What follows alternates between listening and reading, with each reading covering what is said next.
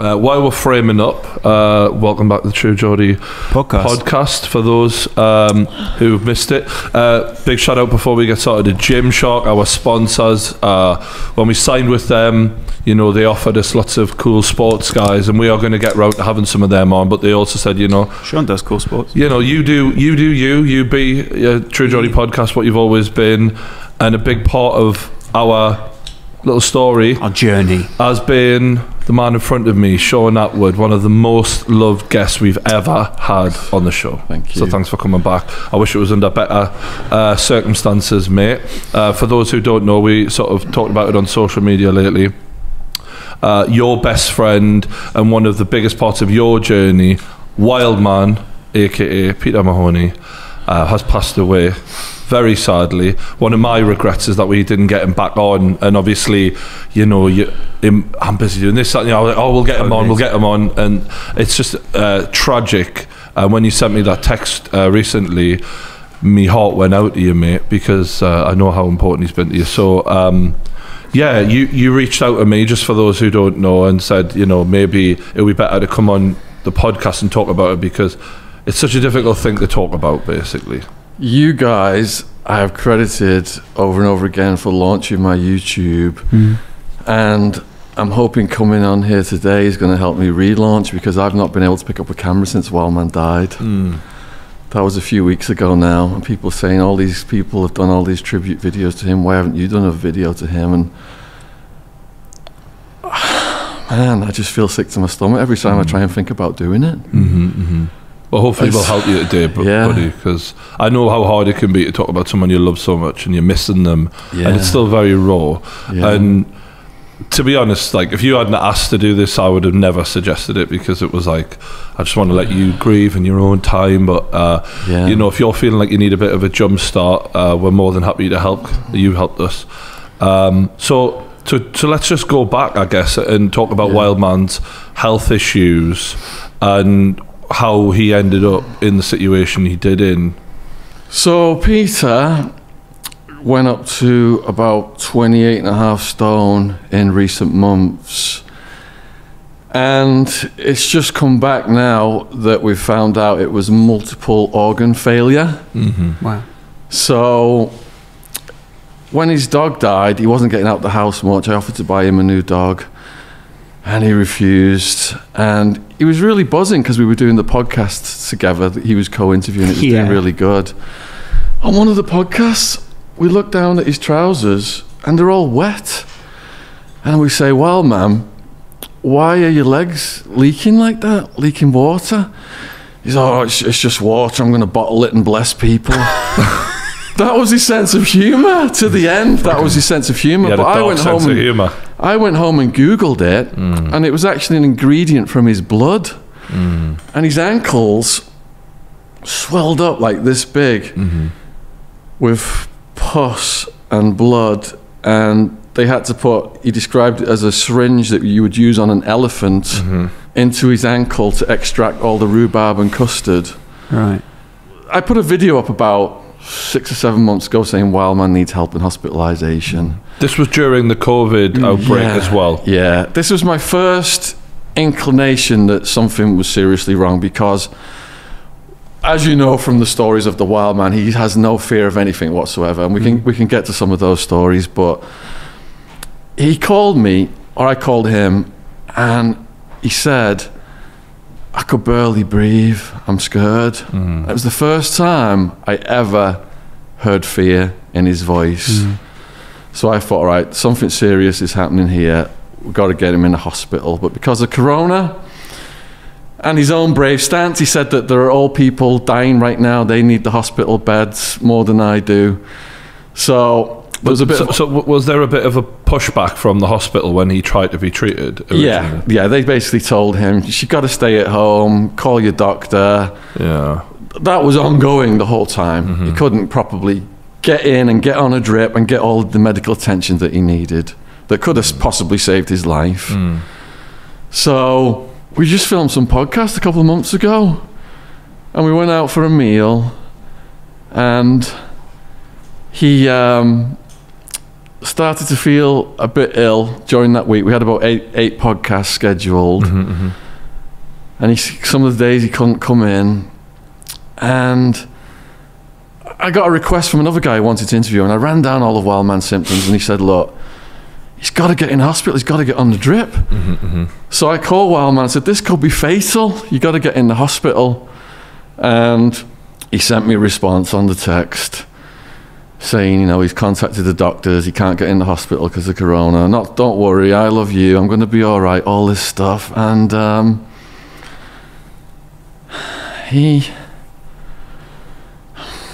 It's all right, mate. You just take your time, pal. He was rushed to hospital, he couldn't breathe, and then he fucking died. Just like that. It's all right, bro. You've got to let it out, mate. We've been best friends for like 40 plus years, man. It's like we knew everything. We thought I could finish his sentences. We knew what we were thinking. That's how tight we were, like twins. It's just so weird to think he doesn't exist. He does exist, though. That's the thing. You know that. You always will.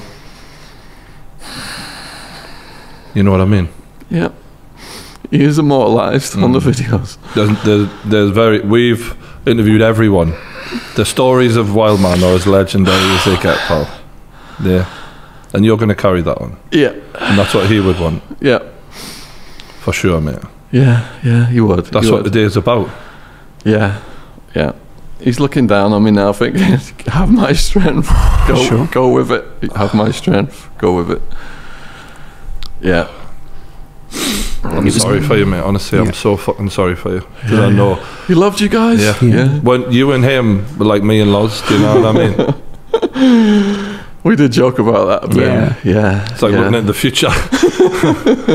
But yeah, it's. I'm just so sorry for you, mate. Yeah.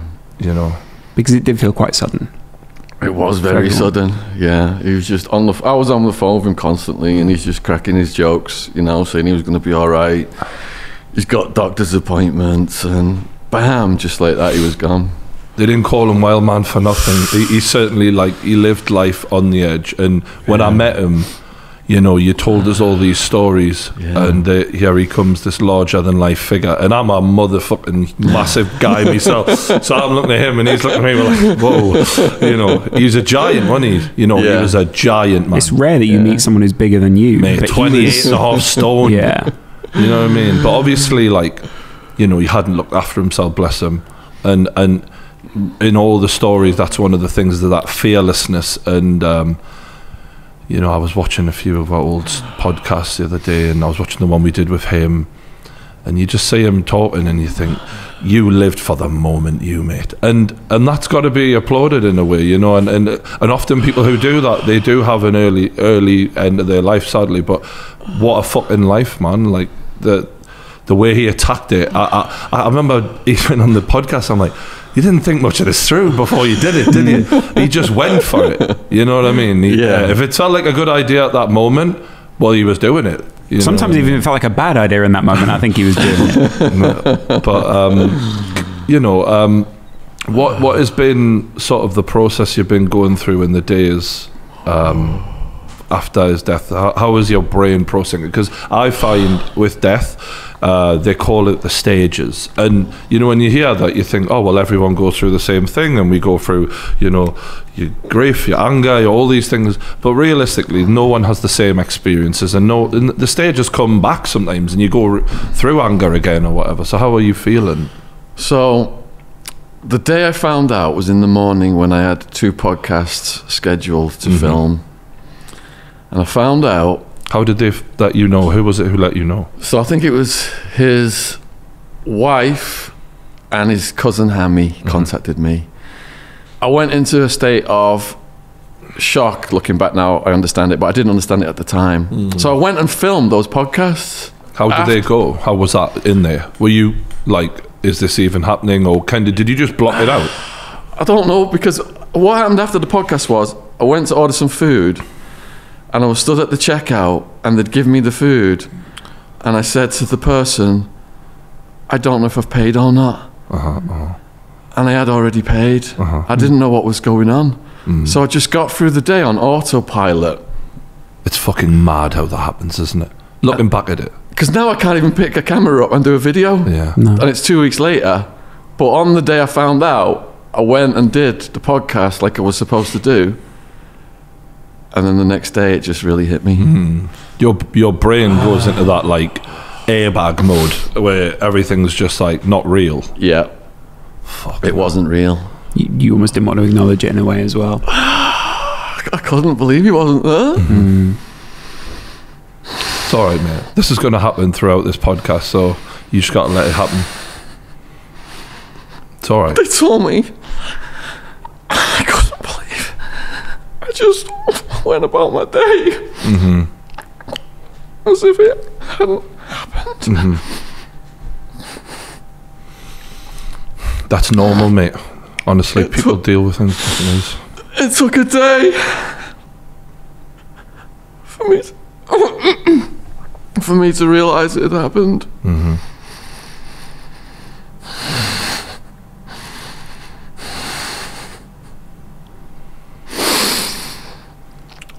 You're doing well, you know. I promise you, you're doing well. I tell you what, it's the support from everybody and you guys, and all the messages and all the guests who did tribute videos. The messages that were coming in every minute. That really, it was like the spirit. I felt everything just raise. You see, you've interviewed some of the baddest men in Britain, and you see them bubbling away on their tributes to the Wildman because obviously he touched them. You know, he was one of them. They identified with him. He was in that brotherhood of bad motherfuckers, but also good people deep down. A lot of them. The funny thing is, when Peter interviewed them, they all look small next to him. Big bodybuilder guys. Some of the biggest, baddest guys, they all look tiny next to him. Peter wasn't a weightlifter. He just was that big. You know what I mean? Which is the force of nature. Yeah, larger than life. Yeah. That's what I thought of when he died, you know. Yeah, yeah. I said, text Lawrence, I said, larger than life. I think he knew because on the phone calls towards the end of it, he was really telling me how much he loved me and stuff. I'm glad you've had those conversations though, because that's what carries you through this stuff, mate. You know what I mean? I'm a firm believer when people die, it's the strength of the relationship that we had with them that actually helps you get through their death. You know, often it sometimes it can go, if you felt like you didn't say what you wanted to say or you didn't have that relationship, you can't get over that situation the way you can when you did have those conversations, and those are going to really help you now. I promise you, they really are. And all those hours of videos you've got together, all those funny moments, like when he fell asleep in the middle of one of the podcasts. I remember sending it to Lawrence and I'm like, I'm not sure this is going according to plan yet. He's like, you say that, but you've fallen asleep in the middle of the show. Tell you what. And he's sitting there like half asleep and you're like, well man. You know, all those moments that you've had, because, you know, if you'd never got into this, and you guys had just been off camera and living your lives and telling these stories in the pub, you wouldn't have him immortalised the way you do, and that's a real thankful thing we've got. I've been watching the videos non-stop, including the one you just described. And it went in slow motion. I turn around and tap his leg. And you can see the look in my eyes. I'm like smiling. But yeah, the guest wasn't the best that day, was it? Yeah, it's not a reflection on the guest. Oh, bless him. I didn't fall asleep. I was just resting my eyes, he said. Oh, bless him. Oh, my God. I mean, I'll tell you one thing, he's the only man ever to come on this show and outdrink me. So by quite a distance as well, I think. He was sinking them. You wouldn't feel this way though if you hadn't been so close to him, you know? It's a reflection on the great relationship. We went through the most intense, wildest, emotional, scary, crazy, drugged up, insane partying times, incarceration times of our lives together. Let's just go back and talk about how you guys came to be friends, because I think that moment seems quite clear for you, isn't it?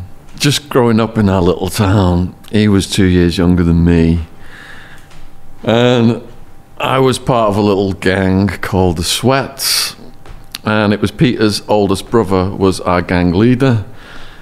So Peter was not allowed to join, and his oldest brother would beat him up and do cruel things, and in the end I splintered off from them and just started hanging out with Peter, and Peter just grew massive in the school. The teachers, I think he put a teacher in a bin because the teacher had talked some shit to him. Right. He just picked the teacher up and put him in a bin. Wow. So the teachers then were scared of him, and they had him outside with the caretaker raking leaves and stuff. Wow. He was getting in a lot of fights. He would get in nightclubs and start fights with bouncers, and his face would just look like be black and blue like a train had hit him. Why was he starting fights? Why was he sort of like that, do you think? I guess if you go back hundreds of years, he would have been like the fearless person that enjoyed violence, the first person to jump up and protect the village. Right. But that kind Absolutely. of person's an anachronism now. If you watch like Braveheart and there's this big guy called Hamish, like that would have been him, you know what I mean? Like we got him at the front. For some reason, I've been watching the Vikings non-stop in the last couple of weeks. Honestly, he's like one of them, though, isn't he? Yeah, he is one of them. Yeah. Yeah, like in that era, it would have been completely normal. But in this era, he ends up in prison and all of that, you know what I mean? In that era, he's a hero. So he got in trouble, ended up in prison. Me and his cousin Hammy used to go up to a quarry on a hill called Peck's Hill, and there was a tree overlooking it, and we called it the Thinking Tree. And that's where we set our life goals. And I said to them, I was going to go to America and make $1 million in the stock market and fly you guys over. And Hammy was like, yeah, you will with all your shirt trading, because he was aware of what I was doing. Wildman would say, I'm going to prison because of my red dots. He was setting that out as his goal. Yeah. Right. Yeah, he said the red dots are telling me to hurt people. I'm going to spend the rest of my life in prison. When he says red dots. So he had red dots in his head, which he later described as the red mist, but he used to enthusiastically call it as the red dots. And he'd say, the red dots are kicking in, telling me to hurt people. And I'd say, Peter, what are the red dots telling you now? And they're telling me to do this and that. It would be some kind of violent act. And his eyebrow would go up as well when he was about to actually act on the red dots. Right. So I would always know when that eyebrow cocked, something crazy was going to happen. You yourself have bipolar. I was diagnosed with that, yeah. Yeah. Do you wonder if he was suffering from something similar? When you hear someone from a young age talking like that, it reminds me of something my dad would have said, for example, you know? Whatever he had was magnified by the drug cocktails that he did. Because in America then, it just went to the next level. So this is, how old were you when you had these red dots experiences? So Wildman was seeing the red dots, hearing the red dots when he was like middle teens. Really? Yeah. Hell, that's a heavy thing to come out with at 15. So we made a plan to get Wildman to America to become a wrestler, to channel that energy so he wouldn't get any trouble. But he did end up going to prison in the UK first. So I'm working away in the stock market and he's in prison. This is fighting related prison. He ended up in prison because he was told that somebody had ecstasy pills, and the person didn't have ecstasy pills, but I think he knocked the person out. £5 fell out of the person's pocket, and Wildman went and spent that money on a kebab, which then constituted street robbery. Right. Jesus. So he ends up going to prison for this really stupid offence. For long? Not for long. I can't remember how many years, but he went from like, prison kind of makes people harder and rougher. Of course. Do you think that sort of institutionalized him a bit and made him like even more a furious person? Yeah, because he was maximum aggression when he came over. Okay. And that first trip didn't last very long. That was the one that got him banned from America and deported for being a menace to society. So I rented him a house near the Georgian Dragon English pub in Central Phoenix, thinking he'll just go and have a beer with the expats and he'll chill out. And I'll get him this job as a wrestler while I'm working in the stock market. And then me and my girlfriend go over to visit him one night in his place a couple of months after he's been in there. And we knock on the door, and a bunch of Mexicans answer. And I say, "Where's Peter?" And they say, "Peter? Pizza? We didn't order pizza." And I'm, "No, Peter, he lives here." Then they all pull guns out. So me and my bird, like, start backpedaling across the road. Wildman comes just bouncing over the road, smiling. He's like, "Don't worry about them, la. They're the local crack dealers. The guy at the back is the head of them. He's a Colombian. He wants to invest money in the stock market through you. They like to move around a lot, so I've rented them this place out, and they're letting me stay in their place. And they're buzzing because I can do $100 crack rock in one breath." And I'd be in there, and he'd be like, there'd be a circle of Mexicans with the Colombian crack dealer. Wildman would be in there arm wrestling people. And then he'd do like $100 crack rock. And he'd go, "Red dot, sizzle, sizzle, red dot, sizzle, sizzle." And he'd just be looking like this. He's not slept in days. And then he's arm wrestling someone down and smoking crack. And that was his existence. And you weren't trading in the drug game yourself at this point? At that point, I was in the stock market, but it was the connections that Wildman introduced me to during that first visit that established the criminal enterprise. Wow. Because he was in multiple properties in a very short period of time because he kept getting kicked out of them for dramatic reasons. So someone came over to buy drugs off the Mexicans, a man and a woman, a couple. The woman went over the road to get the crack off the Mexicans because Wildman was back in his apartment now. They'd moved over the road. And the guy who come over had a gun. Wildman had not seen guns before. And he demonstrated the gun and shot himself in the head, dead. So right, this was that same story. I remember this. Yeah. So I remember, obviously, Wildman telling the story, and he said the guy puts the gun to his head and went, "This is how we do it in America." Yeah. And that was such a strange moment because it did seem like he didn't think that there was a bullet in the chamber at that moment, the way he was prattling around. And Wildman's got a dead body right in front of him out of nowhere. And he's just sitting there going, "I didn't do it." Yeah, but when the cops come around, they've already had problems with him. The problems with Wildman and the cops at that point had only been like just walking around drinking with open cans and stuff like that. Nothing major yet, because this was his first visit, and this death happened quite quickly. He definitely didn't have anything to do with it. No, because here's what happened, right? So, because I know that people listening might be like, this people are going to go, "Yeah, the guy just shot himself." Yeah, like people, you know what I mean? Yeah, skeptical. No, the police aren't that stupid. So here's what happened. I'm in the office. I get a call from one of my family members saying, "Have you seen headline news?" I'm like, "No, why?" "Well, it's all over headline news. Peter's place right now, yellow tape all around it, police tape. There's been a shooting. Someone's dead. It could be him." So I'm thinking, holy shit, it's Wildman. So I jump in my car, leave the office, zoom up there. I've got some drugs in my car, and I see all this police tape and police vehicles and camera crews and headline news people. And I'm thinking, all right, perhaps I better go and get rid of the drugs and come back when things have calmed down. So I waited until the afternoon and went back, and there was nobody there at all. There was just a police tape. So I go in, and Peter's in there with a homicide detective. And this guy had a very serious looking face on him.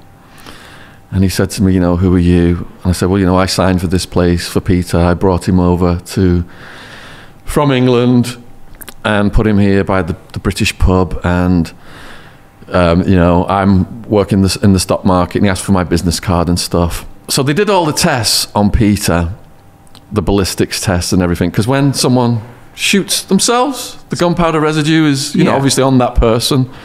So it clearly showed that Peter wasn't involved in it.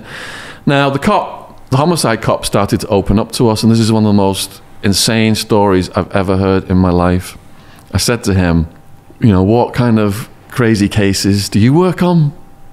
Because I was always fascinated by serial killers. researching the book early on here. Just trying to get... It just shows that it was in you even then, that inquisitive nature. The serial killer thing is so common. When I arrived in Arizona, there was a serial killer, and there was even a serial killer of cats that was shooting cats in people's windows. That seems less That's how crazy it is out now. there. Yeah.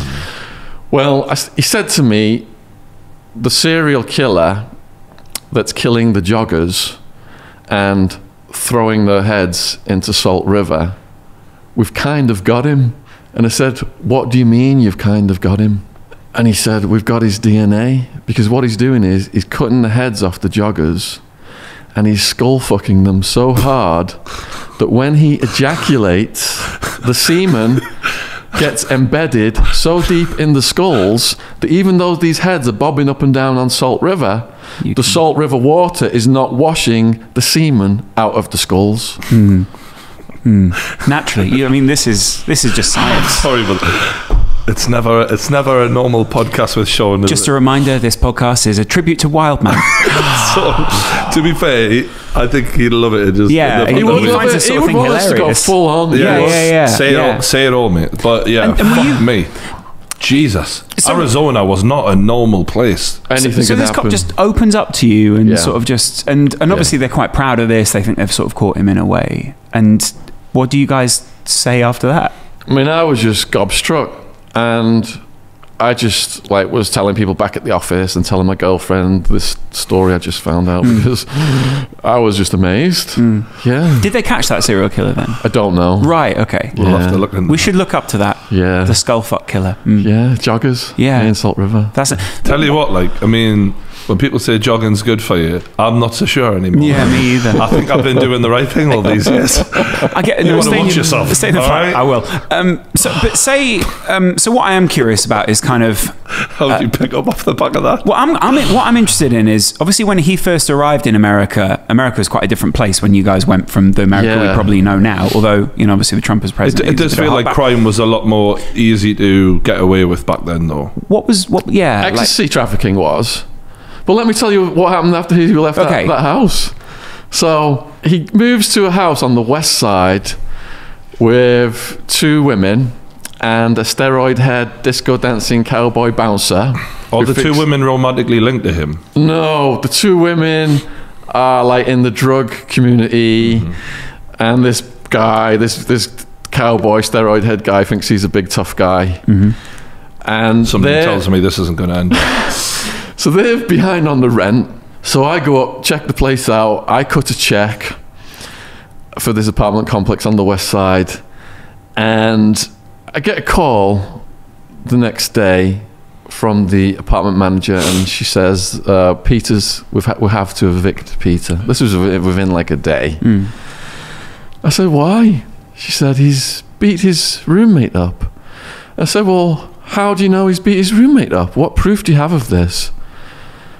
And she said that the roommate, an argument was heard by the neighbours, and there was banging, and the roommate was seen by the neighbours running through the apartment with plasterboard sand all over his face, running for his life through the apartment, and there are human head-sized holes in numerous of the walls. Wow.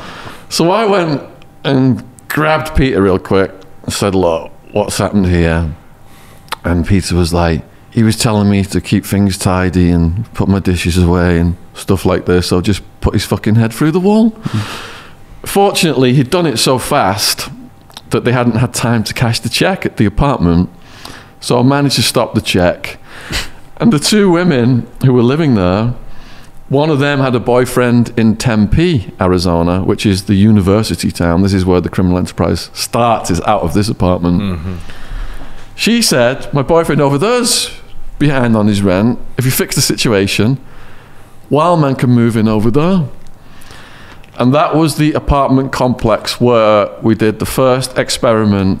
As shown in the Bang Up Abroad episode, I went out to California, got that first 1,000 ecstasy pills. I think we talked about that on the first podcast, Wolf of Wall Street 1.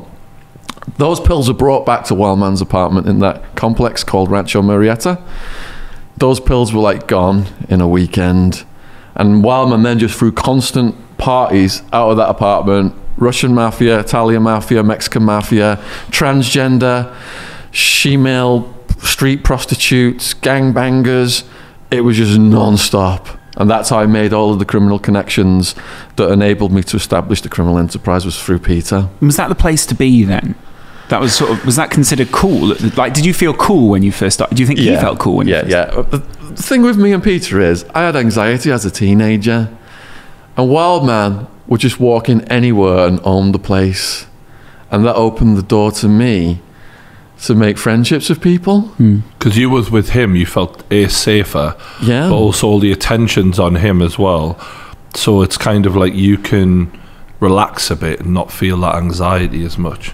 And obviously the ecstasy was helping as well, I would assume. I had the false courage from the drugs. And Wildman always would say, you know, I've got your back, I'd take a bullet for you, and things like that. And God bless him, he did have the heart of a mountain lion, and he would take a bullet for me. But some of the situations probably put our lives more in danger than we we'll get to that though. I guess what I'm curious about is, obviously he's new in town, he's walking around with an open bottle, and you say the police are stopping him. Is this like jaywalking with Budweisers and stuff? I guess what I'm trying to gauge is then, is this the same police officers stopping him over again and being like, same guy again here? Or is Phoenix such a big place? I don't know what the atmosphere is like how much of a wave you guys are making, because to me when you say Mexican mafia are turning up, you know, Russian mafia, prostitutes, all this sort of thing, I feel like I'd notice that. Do you know what I mean? If that happened in my apartment block.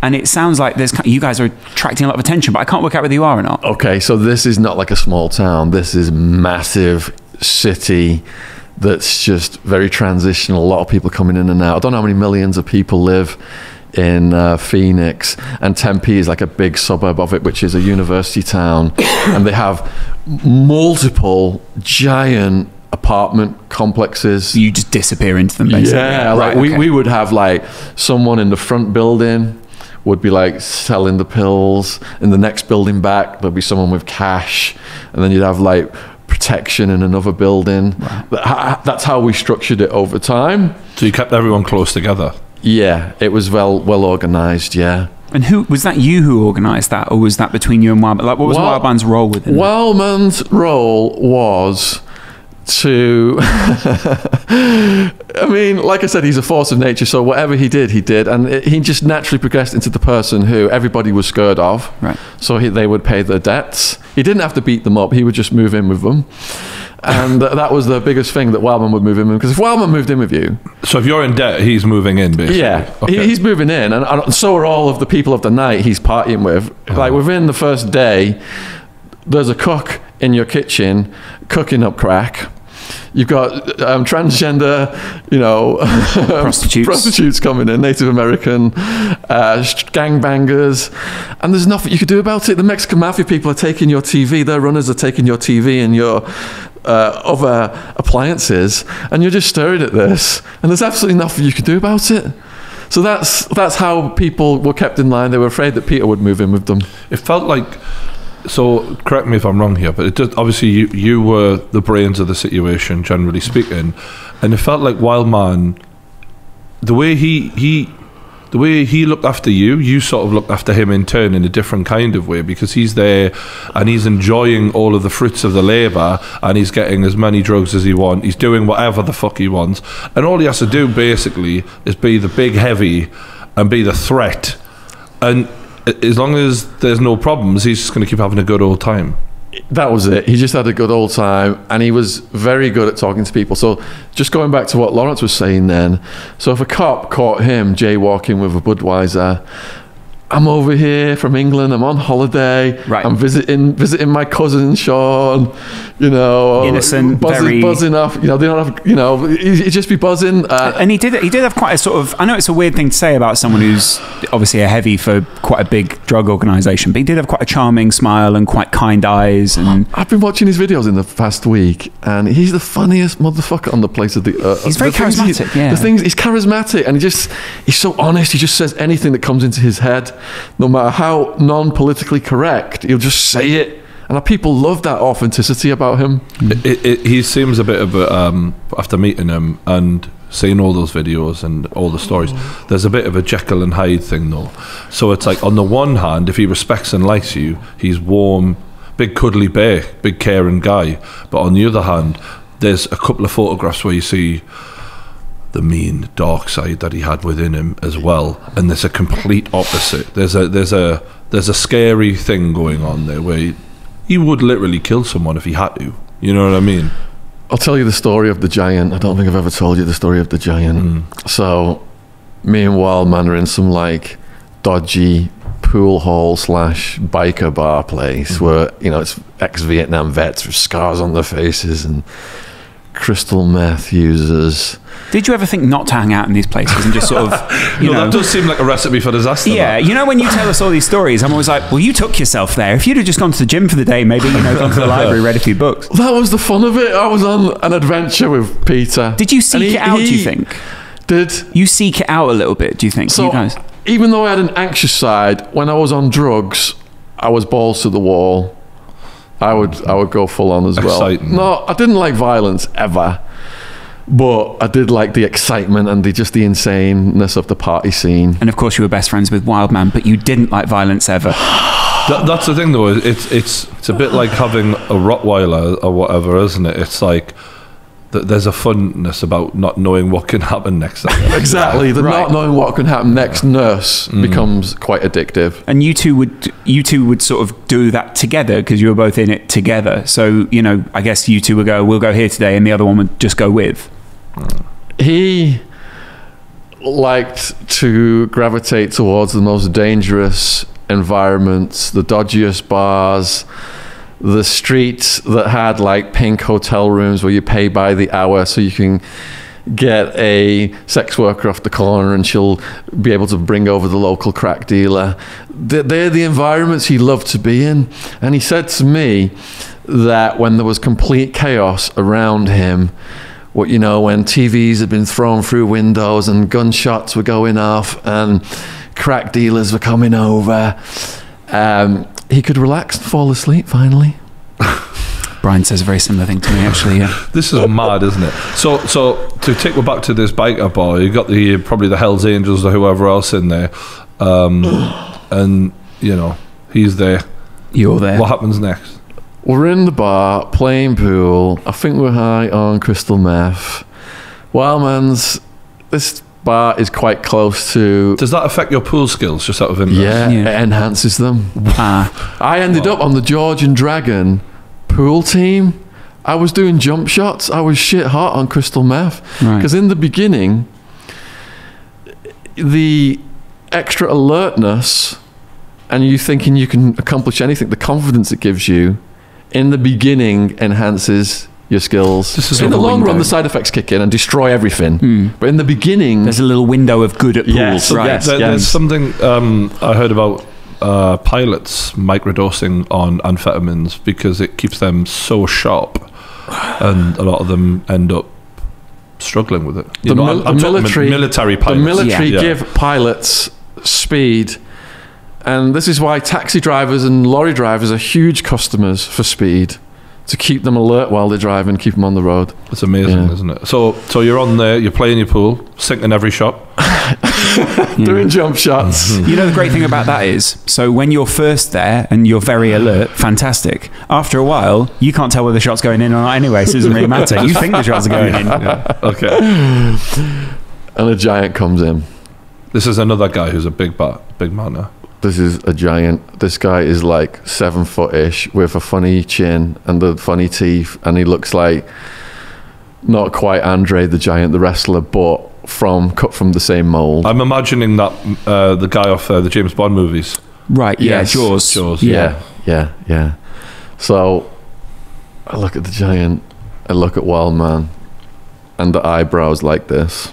Have they had any beef, or this just like? No. He's just looking at him going, you're alpha male, I'm an alpha male. This is going to happen. The two biggest guys in the room basically just look at each other. So Wildman's looking at him like, prey. This guy's my prey. Right. So I say, Peter, don't. And his eyes are just like, he's been up for days on crack, and his eyes are completely red, and there's nothing I can do to stop him. So he walks up to the giant and holds his hands out. And he says, "My name's Peter." Fucking hell. "What's your name?" And the giant says his name. And Peter starts squeezing the giant's hand. And this is just not politically correct at all. I'm not condoning what Peter said. And Wildman says, "If I were you, I'd be in the circus, you fucking freak." And the giant looks down with his bugged out eyes now. Goes, "What did you just say?" And Wildman goes, "You fucking heard me. If I were you, I'd be in the circus, you fucking freak." So the hands are locked. And the giant's like this. And Wildman just looks like the devil. He's been up for like God knows how long. And he's just locking up like this, like the devil. And the giant's looking down. There's a standoff. And people are watching. And in the end, it just all reversed. And they made friends. What do you mean? It just reversed. They didn't fight. So who broke? I can't remember exactly. Okay. All I remember is thinking, and the giant goes, "Come outside, I want to show you my car." So we went outside, and the giant had a special car where he was sitting in the back of it because his legs were so long. And he gave us his number. Peter was talking to him, like I said, he's got the gift of gab. He gave us his number, and Peter was like, "Yeah, come and hang out with us and party with us. And you can come debt collecting with the Mexicans." And he's like, "Yeah, I'm up for that." And he gave us his number, but we lost his number. Can you imagine Wildman and a giant showing up at your door? "You owe us money." Jesus. I don't know. I feel like we're talking about memories, and they're good memories of yours. Yeah. But I know you have some soft memories of him as well. The way he isn't the big brute who wants to fight everyone, but he is a bit of a gentle guy and stuff like that. Have you got any more memories like that where you feel like, was that later on in his life where he mellowed a bit and he was a bit more gentle with you? When we all first got arrested, there was a group of 13 of us, and half of them were women. And we've been through processing with Tempe police, and we're all in a van then. They take us over to the Madison Street jail. This is May 2002. All the new arrestees are outside of the jail, and this place is crazy. You've got gangbangers, drug dealers, homeless, rival gang members threatening each other, people who are high, people who are drunk, people who have been tasered, people who have been beat up by the cops. So you've got quite a lot of them are quite maniacal people who are waiting to get into the jail, and they're mostly men. So our women get out of the police van, and all these male prisoners turn around and start heckling the women, saying sexually suggestive stuff. So Wildman gets out after the women while the women are still getting heckled, and he's coming down. I don't know if they had some like little steps you had to come down in your chains, and he looks like a Viking. Mm-hmm. He's got a bit of a beard, he's got his chains, and the police are like, get down the steps, and he just stops on the steps and ignores the cops, and he looks at all of the men heckling the women and says, "Stop talking shit to our women or else I'll have any of you motherfuckers when we all get in that jail." And he just looks down his beard at them like he's gonna fucking smash their heads into toilets as soon as he gets in there. And they all shut the fuck up. Because you sent some emails with pictures of you and Wildman, which will probably be shown throughout this anyway. Yeah. And I think a lot of people obviously know Wildman now and had to kind of visualize what he was like as a younger man, Yeah. But he was, there was something quite striking about the way he looked, and you say his beard, and he was quite a different, there was something a bit mellow about him as he was older, wasn't there? Whereas when he was younger, I think those pictures you sent me, you can see the wildness in both of you in a way. Like, you've got some crazy haircuts in that. There's one photo of you with stripes shaved into your head. Yeah, that was in the rave scene in the UK, that one. Yeah. Did you two kind of encourage the other to be a little more out there as well? Do you think you two encouraged? We fed off each other, And that's how our insaneness went to such a high level. But after that insaneness, and after obviously the criminality, if that's what you want to call it, I don't know, after what you did you two also reflect together on that and kind of I don't know, work out how you felt about some of the wrong or some of the more, because there's a lot of stories here where we're laughing along, but obviously some people have come to harm in those. Yes. And did you two do reflection together on that? So Wildman became more philosophical and started to call himself Mild Man in recent years. And he said he's got no regrets whatsoever. He's lived life to the fullest, and he's not an apologist. He's not going to apologize to anyone. I do talks in schools and stuff like that, and I have to go in and show the consequences of drug taking and things like that. And my mum had a nervous breakdown, explain all these things. So I've got all of these things that I do genuinely regret. I saw the harm that people on drugs it causes. I put people on the road of drugs. I saw the horror of that in the jail. But Wildman was more, I've done these things, ain't gonna fucking look back. I'm getting on with my life. All I can do now is try and do good. And he did try and do good. A lot of people contacted him saying they were inspired by his story to get off alcohol, to get off drugs. People said they were suicidal. I've seen the messages, and hearing Wildman's story and the humour and the inspiration it gave them prevented them from killing themselves. So he became this iconic figure that inspired people because he'd been through such a crazy life and committed these heinous acts, but come out the other side and had reversed that successfully. You know, looking back at his childhood and stuff like that, because I don't know if we really got a chance to delve into that. Do you think that was part of the reason he became wild in the way he was? Good grief. So I've had to contemplate nature versus nurture in the case of Wildman. And I think it's so complex that you can't just nail it down to one thing, but perhaps the combination of him growing so big versus his other brothers. His older brother used to beat him up a lot, and he used to talk about that a lot to me. And perhaps the suppression of that, and then he'd go out and fight bouncers. Perhaps he was angry, When you say he used to talk about his brother beating him up, though, yeah. Do you think that scarred him a little bit? Yeah, definitely, yeah. Yeah, because it's funny, in MMA and UFC and stuff, you see some of the biggest, baddest dudes are the ones who had older brothers who used to get beaten up by those brothers, and it spurred them on to learn how to fucking fight. You know what I mean? And do you think that was sort of maybe the thinking? I think when he was going down and fighting multiple bouncers as a teenager, he probably saw his brother on, thinking about his brother, the anger he had. But I don't want to say anything disrespectful to the family. So. No, at the end of the day, I think everyone has their regrets in life, and I'm sure, he probably did things to his family and they did things to him, and we all hurt each other at times, and that's just part of it, isn't it? You've got to let that go now, and remember him for who he was. I just think it's fascinating to know how you end up like this, because characters like Wildman, you see them on Grand Theft Auto, and like you think that's a bit exaggerated, isn't it? And then you meet a man like Wildman, and you're like, fucking hell. Like, it reminds me of my own dad a little bit, to be honest. My dad's a bit like this, you know what I mean? Yeah. Like, just, the rules don't apply to him. You could be walking past someone like him in the street. You wouldn't really think twice about, I could probably have him or whatever. But people like him who'll bite your face off or something, you don't really know what you're getting involved with until it's too late. The rules did not apply at all, and that's how I learned during his first visit that my intention to get him a job as a wrestler was idealistic, because once he got kicked out of the final apartment, the one I described where we were partying at, that was completely stripped of all the furniture and everything.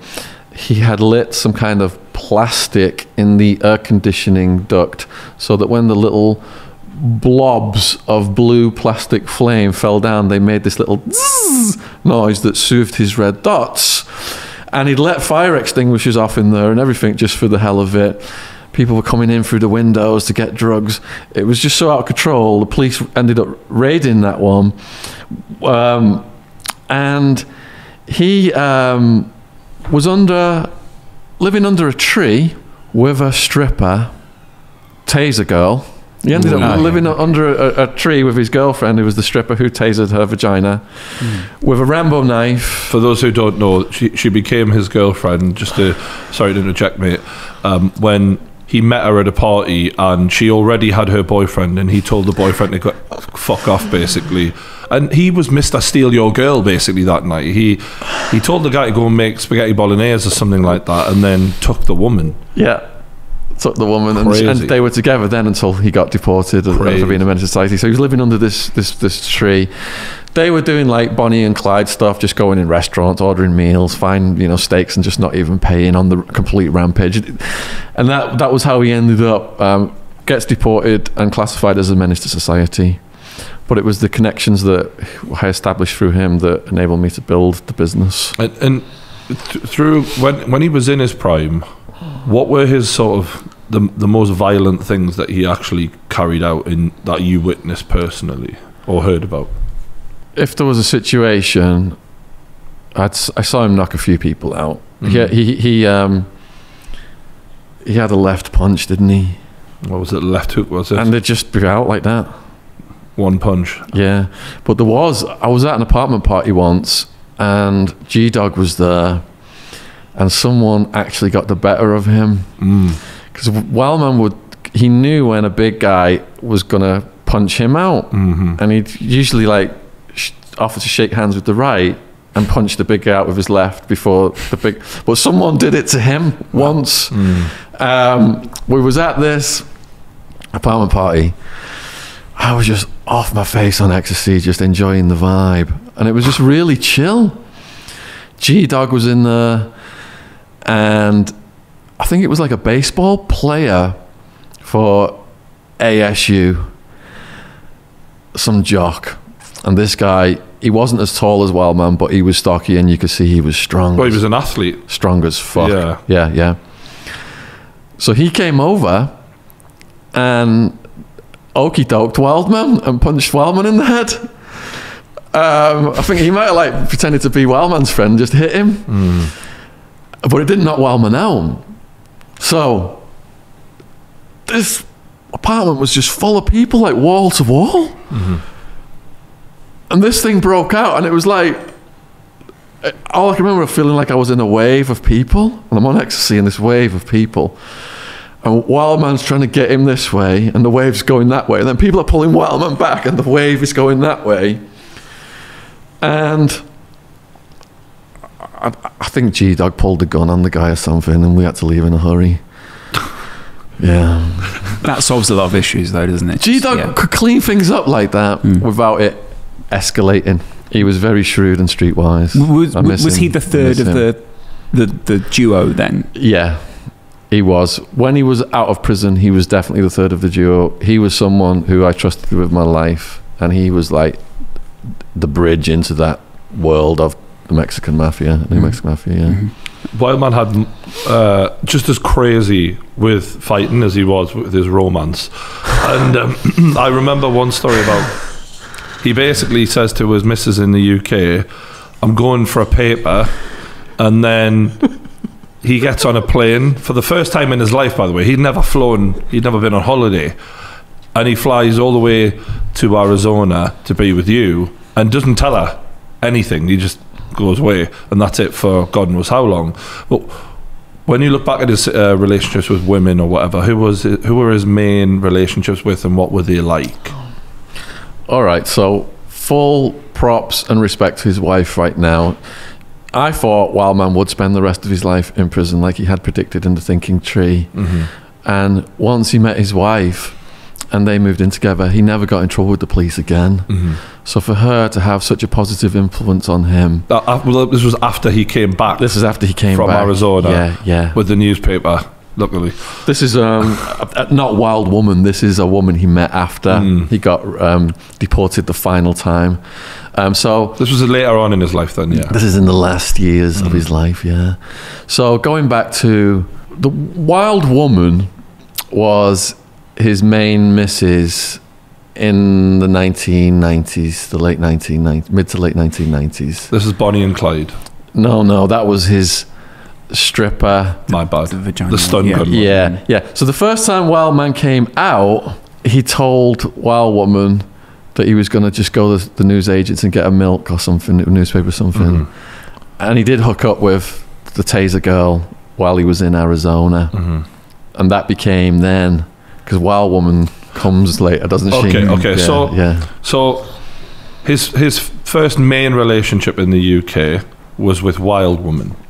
No, actually, his first main relationship in the UK was with the mother of his daughter. All right, okay then. So we did set up a donation page for his daughter, and we'll put the link for that in the description. And thanks to people who've donated. I think it's raised almost $3,000. Wow! Yeah. And she has just recently had a grandchild, so Wildman was proud that he was a granddad. Wow. Bless him. Well, we're glad he got to see that situation play out. Yeah. What was he like as a granddad, do you think? I don't want to say too much because his daughter and grandchild want to remain anonymous. Yeah. And they live overseas.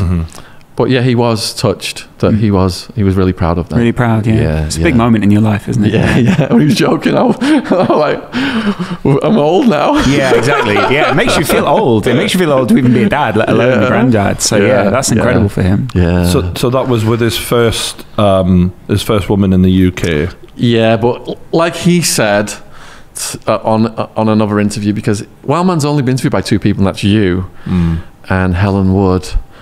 And he told her, and I think he may have told you as well, that he wasn't ready to settle down at that young age. Yeah. He felt trapped in a house with responsibilities, and he wasn't ready to be a dad. The call of the wild was there. So they broke up, and then Wildman got in trouble for the street robbery, went to prison. I'm in America working the stock market. He meets Wildwoman, and she became known as Wildwoman because she took out an entire family in a bar fight with a chair in a pub. So she became the Wild Woman of Widnes, separately to him being the Wild Man of Widnes, which was a name given to him by his uncle Bob. So they were both known for that reason and had never even met each other yet. Yep. Wow. Yep. This is like a weird sort of Disney fairy tale. Yeah, they were meant to be from the start. You know what I mean? Yeah. And then he saw her in a pub and asked her to get her tits out or something. As you did. What, just on the spot, just sort of something I think that was one of the first things he said, so yeah. And they got a taxi. Wow. She was like, place. He's such a dreamy guy. Did she get her boobs out in the pub? I can't remember what happened. It was all... The romantic language they used to each other was equally not politically correct. Right, I can imagine them sort of comparing the damage they've done to people before. Yeah. I have spoke to Wildwoman recently on Facebook and asked if she will come on my podcast and give us her story and some Wildman stories. That'd be lovely. That would really fill in some blanks. Yeah. Right. Yeah. You must have a lot of those considering all the drugs you did as well. Yeah, there's so... every day with him was a story because he would get up to something. So there's just so many untold stories out there. So Wildwoman was... Yeah, what was their relationship like generally? This sounds terrible, but how do I phrase this correctly? They were both violent people and they thrived on that. So I would go over, and I know Wildwoman wouldn't want me to not say this because I've written about it in the book. She's given me permission. They would have fights.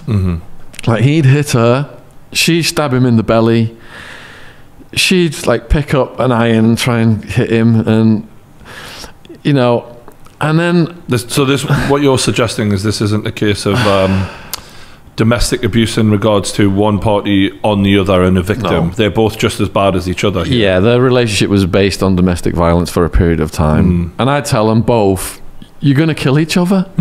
She stabbed his belly? He showed me all the scars. All the scars? All the scars. What with? Like a... Just pick up a knife. So, sorry, she stabbed him on more than one occasion in more than one place? Oh, this was foreplay for them. And this is what I'm saying. I'd go over shocked at the mayhem, the destruction. He'd, thrown a boulder through a window and stuff, and front windows are smashed. And I said, you guys have got to separate. You're going to kill each other?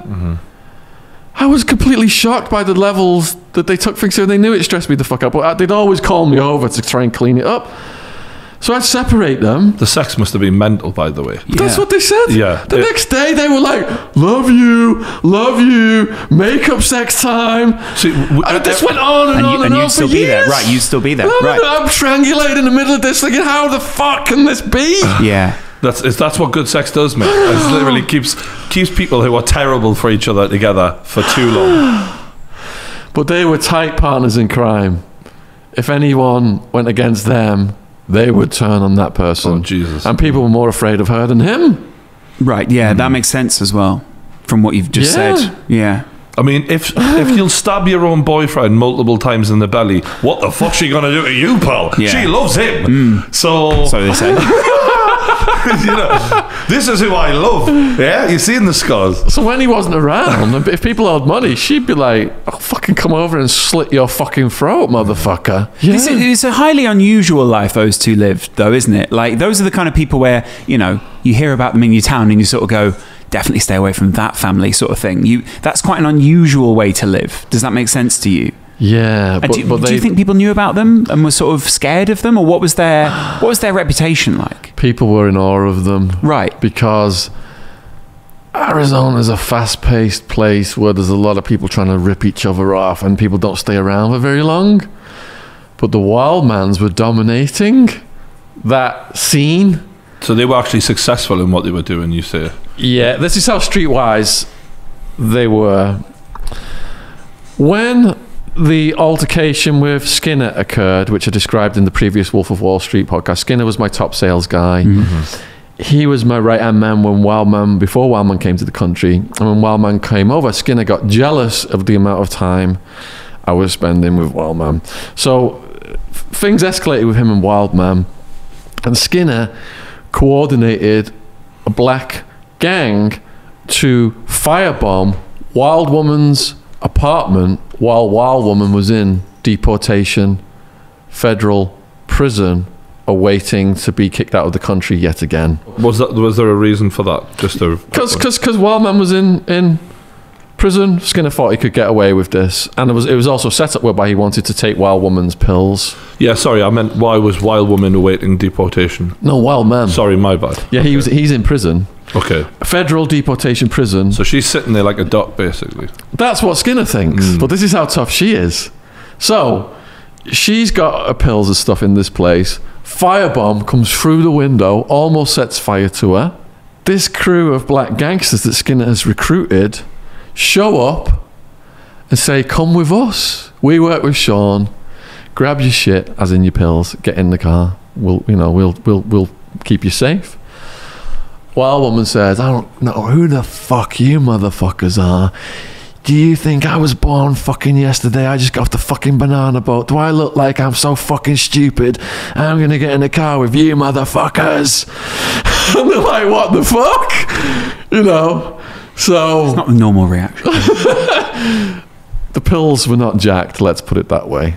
Wild Woman protected our interests. And she had her own goons as well that would do things for her. So she was his second main partner in his life, Wild Woman. If you when you say second main, the thing that came to mind is in the criminal conspiracy, in the crime family, the prosecutor had labelled her as number 2. As in your number 2? Wildman they had labelled as my number 3. Wow. Yeah. Because she was that important to the setup. Yeah. Wow. And they had her pegged with 155 felonies when all the shit went down. I think Wildman had a couple of dozen, I had a couple of dozen. She was actually like, you see, this is the thing, the women are a bit more like, I don't know, women everywhere just instantly hairs go, sorry, what are you going to say here?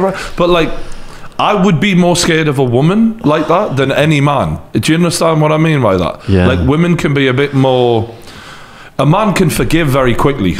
I feel like women are a little bit, they hold on to shit more. They're more calculated sometimes, and that can make her really effective. You know what I mean? Some people do say there's more of an element of kamikaze in the female side, I think is the... I mean, every man who's listening now knows exactly what the fuck we're talking about when you're trying to put the brakes on. Oh, I'm sorry. She's going, I'll fucking make sure you are. Yeah. Well, Wildman could just go in and demolish anyone. Wild Woman could do that, but she also was strategic. Calculated then. And she would fight men. Yeah. She would grab someone and just fucking box him in right in front of everyone. Was that attractive to Wildman, do you think? The fact that they were like violent cave people on the same wavelength, that's what they got off on. She was the female him, I suppose, in a way. Yeah. Was it a soulmate kind of relationship? Oh yeah, they were really tight. Yeah, definitely.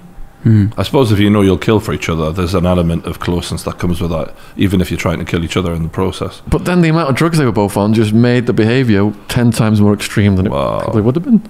So who was the next woman who came after Wildwoman? Okay, so there was Wildwoman who came and went because she had a deportation or two as well. And then there was Wildman, had relationships with some striptease women that Wildwoman found out about that caused many arguments and fights, including the taser woman. How did he explain that away, just out of interest? Do you remember any of the excuses he would sort of use? Or So I'd show up and Wildman would say, Shaun's taking me to play pool. And Wildman would go, you think I look like chopped fucking liver? I know you motherfuckers are going to the titty bar. Well, I'm fucking coming with you. I'm fucking getting in that car. I'm fucking coming with you. No, you're not, love. We're just going to go and play pool. Just stay right there. I should march to the fucking car and try and get in the car. Well, I was like, no, you're not coming with us. We've got to collect that. We've got to do this. And I just drive off and leave them to it sometimes. Wow. But no excuse. So when she did find out, was he the kind of guy to go, mm-mm, or was he just like, yeah, you caught me? Oh yeah, he didn't hide anything when he was found out. He was always honest about everything to anybody. I do like that. I think it is important. When you bank your rights, just take it like a man. Yeah. You know what I mean? Yeah. What? In terms of relationships, though, who was the next relationship he had after her? All right, so he had the liaisons with the striptease women, but the main relationships he had in his life were the mother of his baby, Wildwoman, and then his wife when he came back after his final deportation. And that seemed like a completely different situation to everything before that. Yeah. Was that a bit more warm and loving and soft? Completely. And I think he reflected in prison that he would just spend the rest of his life in prison if he kept up that behaviour. Okay. All he did then was drank and smoke weed. Once he got out that final time, he never went to pubs because he knew he would get in fights, and then he knew he would get back in prison. So a lot of indoors. He just stayed home. Was he a bit of a hermit? Complete hermit. Yeah. What was the effects of alcohol and weed for him versus everything before that? Was it a lot softer by comparison? Oh yeah, because on crystal meth, he's been up for days, and it was hard for me to steer his behaviour away from self-destruction and him getting arrested.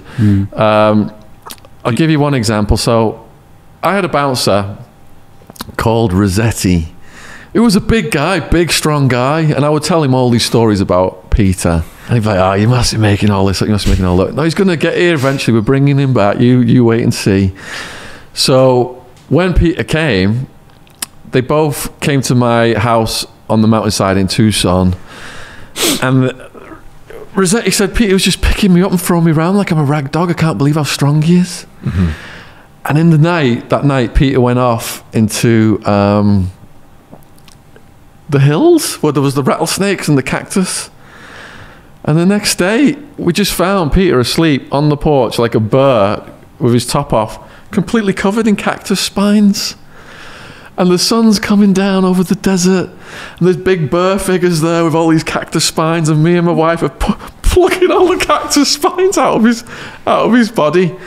But to get to the point of making about him out of control on meth, so me and Rossetti were driving home from a rave, and Wildman's in the back seat, and I'm looking in the mirror, and his eyes are just the devil, just pure red, and he's just looking at me in the car mirror. And I'm thinking something's not quite right here. So looking over at Rossetti, looking back at Wildman, looking back in the mirror, he's just still looking at me, not blinking. I said, is everything okay, Peter? He's like, no. So what's the matter, Peter? I know what you're up to. Fucking hell. I look at Rossetti. Like, what the fuck? And he said, what are we up to, Peter? I know too much. You guys are taking me out to the desert right now. So I'm thinking, if he thinks we're taking him out to the desert, he's about to do something to us to prevent us taking him out to the desert.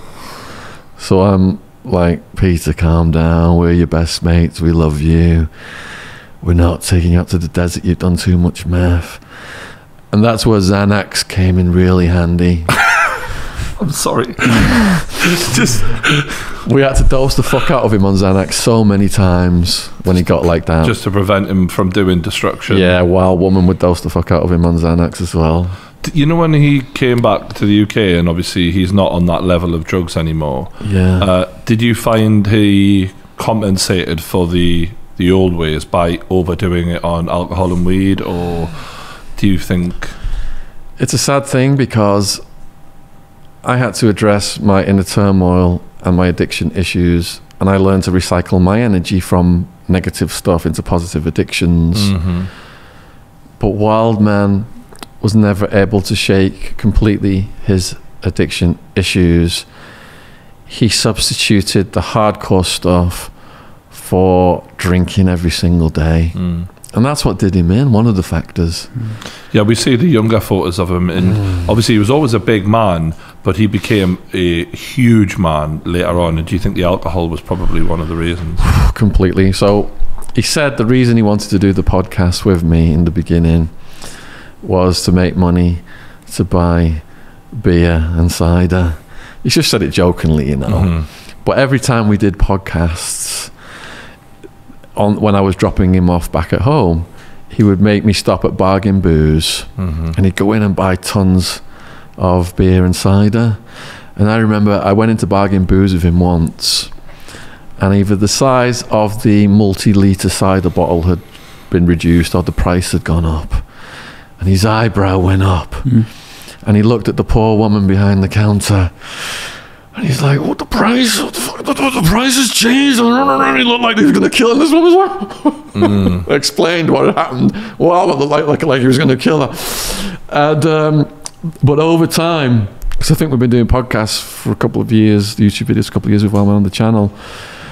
Over time, I noticed the deterioration of his health, because Wildman started to say, "When you take me to Bargain Booze, I need you to park on the handicap spot, because I can't walk very well." And his dog had died, and I wanted to get him a new dog to get him walking again, but just going immobile and sat there drinking, that was like the final things then that led yeah. It's hard to talk about for you, mate, understandably, and sort of think about as well, because he's always been a mountain of a man, such a strong guy, the most feared man in the room. But in terms of the alcohol, I've been there a bit myself, you know. There's times where I've used it to numb pain, and you know, people look down on people who do that, but they shouldn't, because we've all been there, we've all felt pain, and sometimes you just can't carry on without something. It's all right, mate. He's not in any pain anymore, though. And that's what you need to remember. You know, while we're on it, actually, I remember about a year ago, I was drinking quite a lot, you know what I mean? And you think to yourself, fucking hell, you know, I can see how people end up carrying on like this, you know, because I was smashing the booze in us, and you think to yourself, if you can't pull yourself out of that, it's the only way. I keep thinking, what could I have done to save them? Keep thinking I should have been up there, but he won't fucking listen to me. Could have got him in the dog and everything. Mate, you offered everything. Forced him to go into hospital. He just kept joking about it. But my brain in the last few weeks has been going over and over, thinking what could I have done. Shaun, you know that there's not a man alive on this planet who could tell that man what to do. That's true. No one, not even you, mate. That's true. He loved you as much as he loved anyone. That's true, yeah. But he did what he wanted when he wanted, and there was no rules for him. Yeah. There's nothing you could have done or said, mate. Oh, yeah. And I'm not saying this to alleviate your guilt, because it's the truth. I'm not a bullshitter. I wouldn't just say this to make you feel better. It's the truth, mate. Yeah. Even remember when we did the podcast with him, mate? Just getting him to do a podcast. You know, he wasn't a controllable. Like everything had to be what he wanted. You know what I mean? He was. That's who he was. Yeah. He lived by his own rules, and you have to respect that as well. If he wanted to get pissed every day, unfortunately, there was no going to stop him. I was speaking to him every week, man, and he just joked and said he was okay. I said, it's fucking serious, Peter. You could die. He's like, I've seen the doctors have done everything they can. They can't put me in the hospital because of corona. Yeah. You did the most for him. You did a lot that you could for him. Yeah. Mate, him getting up and going and doing that podcast with you must have been one of the most fun things that could have happened to him at that period of his lifetime. He loved it. He loved doing the Exactly. podcast. He did. But for him, it could have been quite easily for him to just disappear into a man who used to be something, and you know, the stories in the pub are one thing, but really it becomes a bit of a guy. Oh, I used to have this, and now he's still someone because of everything you've done, and he got a lot of enjoyment out of that, and it became like I don't know, something later on in his life to enjoy and have, you know what I mean, where a lot of people don't get that. They become yesterday's hard man, and that's the end of them, really. And it didn't happen to him like that. He was so proud that he had over 1 million views on his True Geordie podcast. He kept telling me. There's a very limited club of people who have that, actually. Him and KSI. It started to rise. It must have started to rise all of a sudden in like this year, because he kept going on about it. Mate, I'm pretty sure it's him, KSI, and a porn star that have probably got the top. he's in the elite club, and I mean that, he really is. And he's prettiest of the three as well, if I'm honest. when over 1 million people, when over 1 million people care about, you know, what he's got to say, that speaks volumes. You know what I mean? He was a fascinating guy. I think that's the difficult part, isn't it? When someone's first gone in your life, and it can feel like they've not. You feel such a loss that it feels like, you know, they're gone. But he really left a mark on, well, more than one mark on this world. I think you really helped him do that. Yeah. You know? Yeah. I think there's over 100 videos on his playlist, and a lot of them he interviewed like people he idolised when he was a kid, like Brian Cockrell, the tax man, who was one of the most feared and strongest guys in the country. And Brian was like, to the end, Brian was like calling him up and trying to coach him on health matters and stuff like that. So to have this relationship with a guy he idolised as a kid was really important to him. He ended up with quite different interviews as well, I think, didn't he? Like, obviously, it's all well and good us going, oh yeah, tell us about your stories. But when you're sitting opposite someone who you know is just as bad as you, I think you open up in a different way, don't you? And you I don't know, you almost want to impress them in a way. I felt like whenever I watched his stuff, they wanted to impress him. They wanted to, you know? Yeah, because you can just look in his eyes and see he's the real deal. He's been through it. And other people who've been through things, there's a mutual respect. Because I noticed when I was asking questions of some guys when Wildman sat there, when it's like the real gangster stuff, they're like in a zone with each other, Wildman and the They big speak guy. their language. Yeah. They're on that wavelength, aren't they? Like, real recognise real. It's the old saying, isn't it? Yeah, completely. And they know it. Yeah. Other dogs look at him and go, "You're a dog as well, aren't you?" You know what I mean? We've not really covered. There's a long time of his life where he was in prison. Of course. What was? How did he find that? Because being a wild man, you know, you're not really controllable. That must have been difficult, really difficult for someone like that. So you asked me about funny stories, and I've got some funny ones. So in the very beginning, then May 2002, we were all arrested and put in Towers jail. But the prosecutors got do not house together on me and Wildman, so we're in separate towers. But we are allowed to go to the church together. Wow, this is like Prison Break, isn't it? It really is, isn't it? How the fuck did they let you anywhere near each other after that? Let me set the table for this. These people called Church on the Street. Lovely people. There was Pastor Walt, and there was Hillbilly Bill with his little banjo. And every now and then there was Hillbilly Ed, sorry, I think it was. There was Jumping Bill who would come in. And Jumping Bill was just this bald guy with glasses and a Jesus t-shirt, and he'd come in with his guitar, and he'd tell the prisoners to all start pogo dancing, and it freaked the guards out. And he'd run up and down the rows just beaming and smiling in people's faces. So we're at church on the street one time. Or was it Catholic Mass? Might have been Catholic Mass. we would sit in the back rows with the Italian mafia guys that we were clicked up with, and Wildman could not whisper. So we're trying to, like, you know, update our cases and everything, what's going on. And Wildman's voice is just so loud. He had a booming voice. Yeah. So in church on the street, Pastor Walt would be like, it stopped the mass. He'd be like, in the end times predicted in the Bible, Revelations, there will be mockers and scoffers. And right now there are mockers and scoffers on the back row. And he'd walk right up to Wildman. And he was like, you guys gonna shut up? And I'm like, wow, man, you gotta learn to whisper. So, Catholic Mass, we're on the back row having a whisper. The priest comes out and does Holy Communion. And some people are very religious in these services. I mean, the front row, they're all tatted out with like Jesus and Mary tattoos and stuff.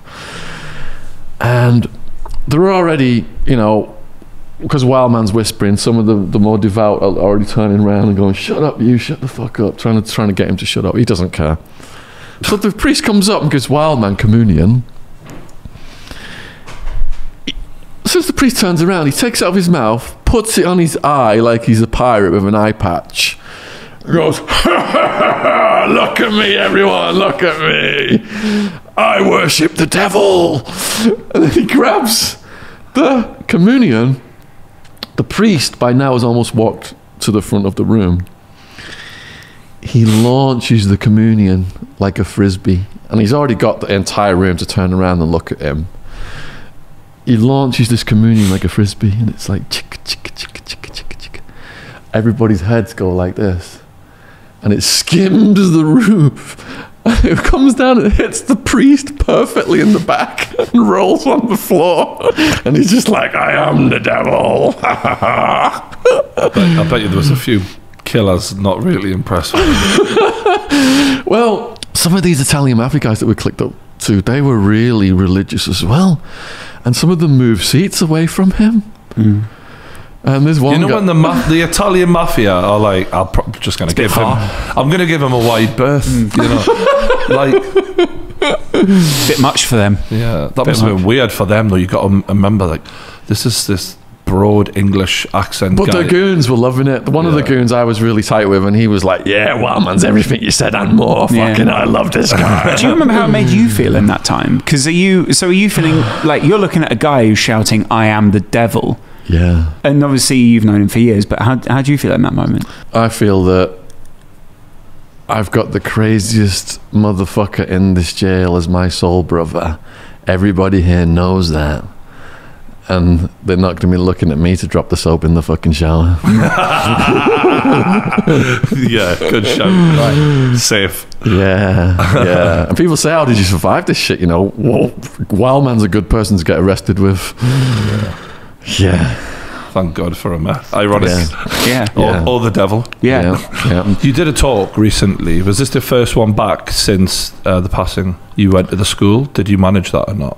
Okay, so since Wildman's death, I have not done any events or any videos. Yesterday, I did a Zoom talk. How was it? Because Wildman isn't in the content, it was okay. I got through it. If I would have been talking about him, that might have triggered. Was the plan to continue with the road that you were going down? And, you know, because there was talk of a TV show and all that. Are you still feeling that you want to do that? Because I know he would want you to continue with all this, wouldn't he? Yeah, definitely. So my plan is, well, because of the lockdown, my business model has changed. People are at home watching videos, reading books. So I've really focused on YouTube. It's like it's completely taken over my life. It's the growth there that I've been focusing on, and just lining up good podcast guests and keeping the content coming out. I mean, I was doing like a live stream at night at one point and a video in the morning and stuff. It was mental, wasn't it? It was like so much content. Yeah. You guys do a video every now and then and get massive amounts of hits. Thanks. To keep up with your kind of view level, I'm doing over 5 million a month right now. Which is fantastic, by the way. For those who don't know YouTube numbers, that's amazing. That is amazing. Not only that, but it's amazing mainly because YouTube's probably restricting quite a lot of that content as well because of what's in the videos. Yeah, you're not a morning, guys. You're not even a monetizable guy because of the kind of stories that are being told. So to get those views, you're doing amazingly well. Well, a lot of it is demonetized, and since I started to go into the realm of exposing child sex abuse and trafficking at the elite level, I've just come under a huge amount of attacks on my channel and people trying to take me down. What kind of attacks are we talking about? So the trolling has just built up and up and up. I was doing live streams for a company, and I had a co-host, a brilliant woman called Sonia Poulton, who exposes paedophiles in Parliament. She's got a documentary out. She's done a lot of work on Madeleine McCann. I've seen her talking about Jimmy Savile before. Jimmy Savile, really dynamic. And I really enjoyed doing those live streams where we were at the forefront of an information revolution, I believed. And it really had crazy momentum. But then numerous things accelerated against us, which stopped our partnership. And she has gone on the record recently and said she has researched this, and she believes that our black ops, agent provocateur level ops against us, trying to stop all this information from getting out there. Okay, so just to unpack that for people who aren't as educated as what you are on this sort of stuff. Yeah. What we're suggesting here is you were pushing a few too many buttons at a high level, because you're talking about, you were one of the, I'd say you were the #1 guy for the Jeffrey Epstein. Yeah, we've got the channel with the most Epstein videos, over 400 videos. So you research stuff, and that is linked to the highest levels of government in America and other places. And what you're saying is you were probably prodding a little bit too deep, to a point where certain people could then spend money to send traffic your way, bots or whatever, fake trolls and all of these people who were there to just purely make life as hard as possible for you to do that. Yeah, and to completely destroy my credibility. But I did a distasteful prank which did arm the opposition with fuel to come after me, and that was a mistake. Okay, so explain this, because obviously I'm kind of aware of it, but a lot of people might not be. Well, I'm glad you are allowing me to explain this, Brian and Lawrence, because I've been under legal instruction not to talk about this since it happened by the company that I was doing the live streams for. And that company, they said, what we want you to do is get grilled by your co-host and admit to everything, and don't try to defend your actions, and this will blow over. We're going to suspend you for now. This will blow over, but then we're going to hire you back in November, which didn't happen. So I did as they said. They said, we're media experts. You need to listen to us and do this. We're going to relaunch you. We're going to do a program called Attwood Unleashed, and you'll be back even stronger than ever. So against my better judgment, because alarm bells were going off in my head, I did what they said, and I just admitted to everything, and I never tried to defend myself, and I just said, look, but we've got to go over exactly what happened for you to fully understand this. I want to help you through this so that you can explain it clearly, because obviously there's so many thoughts going on, and you've been through quite a lot there by the sounds of it. So going back, you're uncovering things, and people are trying to prod holes in your credibility. They're saying things about you. Now, from what I remember, there was a woman who was a part of the YouTube channel, or you'd help rescue her from a tough situation. Yeah. And was she living with you, or was she around you a lot? Okay, so the prank was a joint effort by me and one of my podcast guests. Okay. And my podcast guest name is Callie. Okay. And she suffered a horrendous story of abuse. She was molested, I think, by an uncle at age 4. She got heavily into drugs. She didn't have the tools to deal with what had happened to her. And then she was trafficked and classified by the Home Office as a victim of modern day slavery and human trafficking. And I've got the Home Office paperwork. Right. right here. Just the front page is all you need to see. On that. You all right? Yeah. Cheers, brother. So he always comes well briefed, which I do like. I had never interviewed someone who it was active. So Callie came to me 2 years before I actually did the filming with her, and she told me this story. And I said, look, this is so dangerous what you're telling me and what you're going through. If we put something on camera, I think that this is going to make things even worse for you. These traffickers might come and kill you.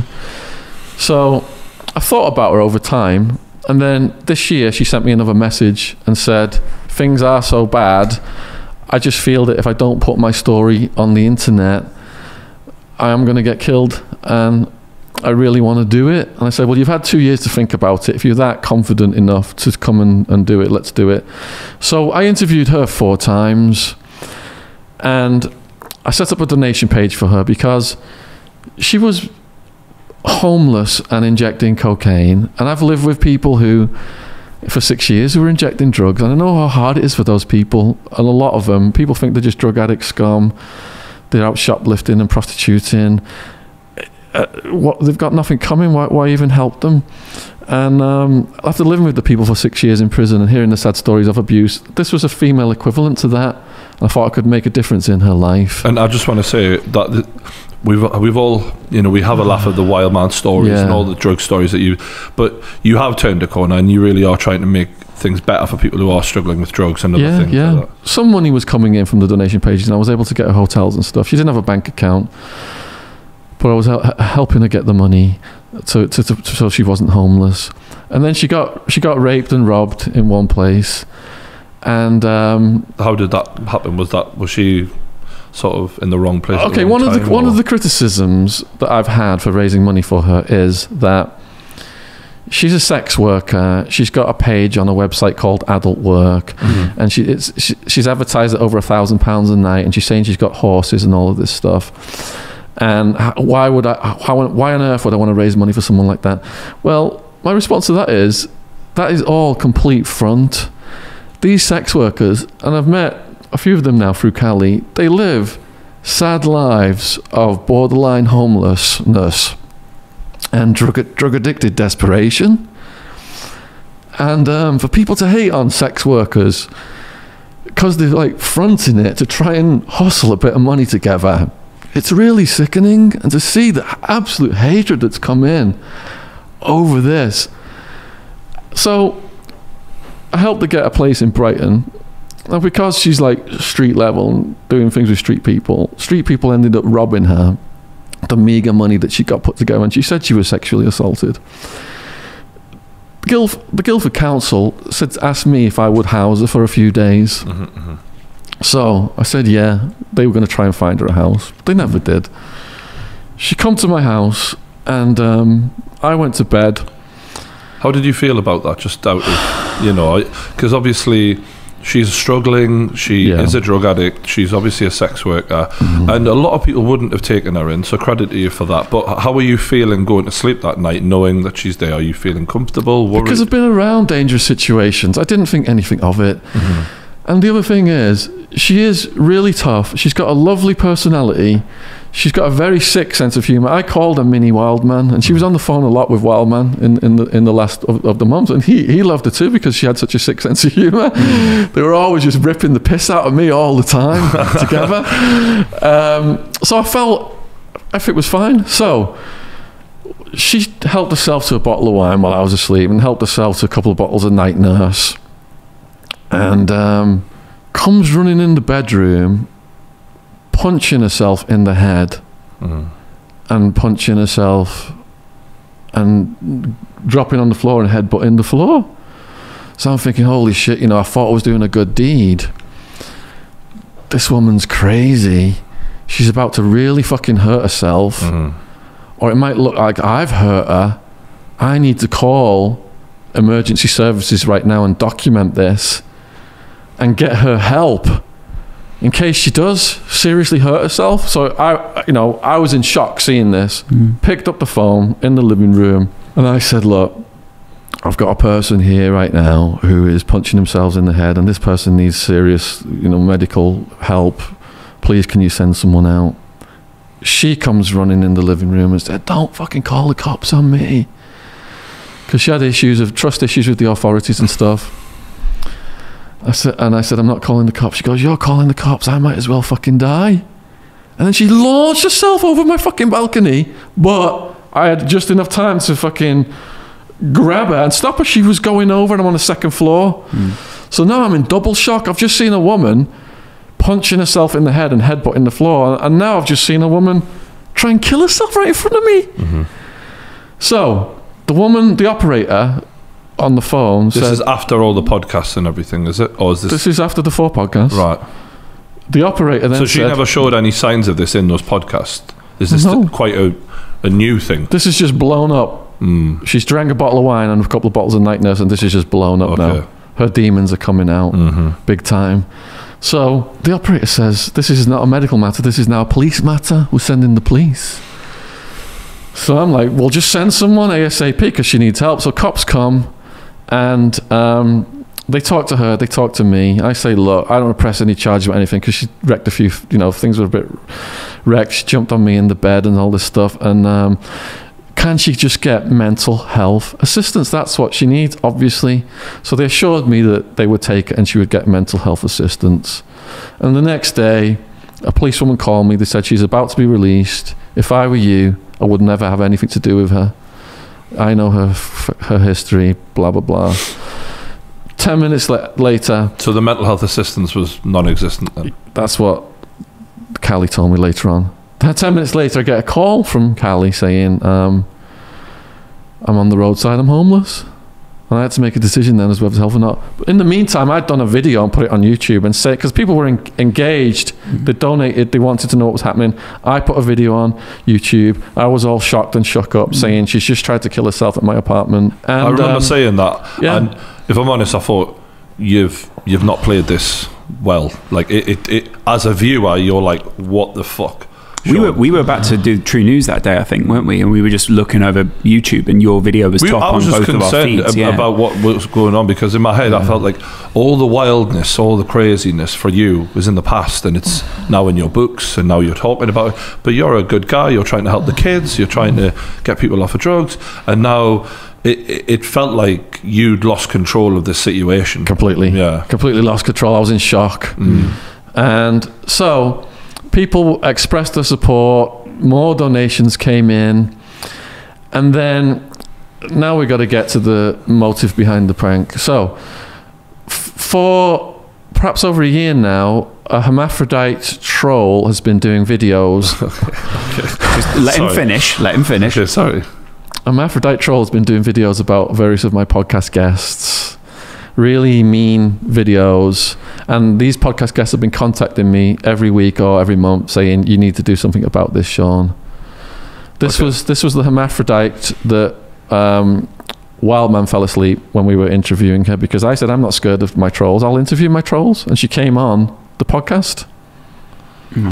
I thought, right, if it would diffuse the situation with the troll, we'll get her on the podcast, hear her story, and maybe she'll, be a nice person, because the people that she was doing the videos at were activists about child sex abuse, a lot of them. So what was the motivation then? All right, so all these people start contacting me saying you need to do something about it. Interviewing the troll did not stop the troll.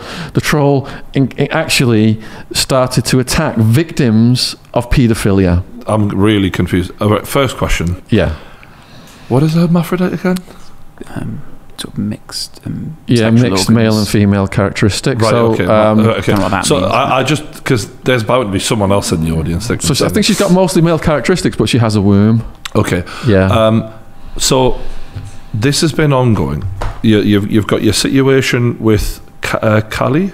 So the troll started before Callie. Sorry, but when you interviewed the troll, yeah, this was before Callie, way before Callie. So you interviewed her way before Callie, yeah. And how was the interview? Was it? I mean, obviously, Wildman fell asleep, so it wasn't great. Scintillating. But was the purpose of the interview for her to get off her chest what she disliked about you, or was it for another reason? No, I thought, right, I wanted to show the world I'm not afraid of trolls. And by having this troll on, she was an ex-police person. She's probably got an interesting story. All the ex-police people I've interviewed, absolutely fascinating stories. Just like criminals have got fascinating stories. It's the other side of it, isn't it? Of course, yeah. So I thought this person will come on, tell a story, and maybe it will cause some kind of unity between us, and the trolling will stop. How do you approach her, though? Because when you're saying trolling is, you know, it's often just insults. Is she mindlessly insulting you, or is she being critical of you? And if she was to give her side of the story, and I'm just trying to play devil's advocate, would she go, well, actually, I was just being critical of him because he wasn't doing a good job, or whatever? Yeah. Or is that what she would say, sort of thing? She was making videos about victims of paedophilia, saying that they were making it up just to do GoFundMes. And these people I'd interviewed, just absolutely heartbreaking, harrowing stories. So when it went from the level of she just attacking my podcast guests, attacking victims of paedophilia, the calls to do something about this were starting to resound in my mind. Now, with Callie's situation, she said that the GoFundMe was a scam, and that I was on the first floor of an apartment, not the second floor. She couldn't possibly have tried to commit suicide off my first floor. And that the GoFundMe, because it was going in my name on the GoFundMe page, Callie wasn't getting any of that money. I was pocketing all of that money myself. And she was also saying that child services should be contacted to have Callie's child taken away from her. This was after enough GoFundMe money had come in for us to help Callie get a place to live out of, and she had been reunited with her son. All right, so now the attacks in my mind are getting really close to home. Mm-hmm. And I'm thinking, right, I really need to do something about this then. So what was your thought process behind what you were going to do?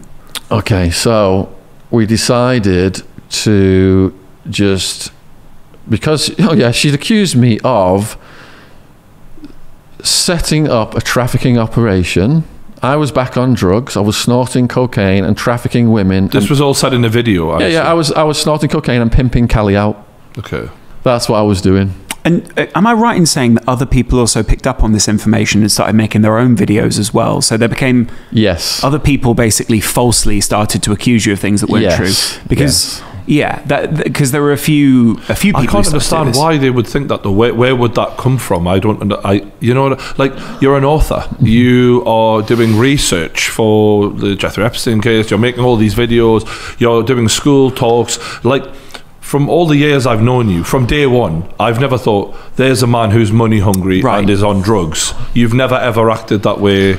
You've never been money hungry. The best and easiest way to discredit people is to attach some kind of sex offense to them. Because even if it's disproven, it stays, doesn't it? There's always some kind of... I hate that in society. I hate that the minute a label is given by anyone like that to anyone, it doesn't matter how little evidence or how ridiculous it is, it just stays and you're fucked for life. It's a shame. And it also reduces the other people who actually do terrible sexual things, which is kind of what we're seeing now with the people you're researching. So I'm exposing all that stuff, and then these four dark forces conspire against me to try and take my channel down.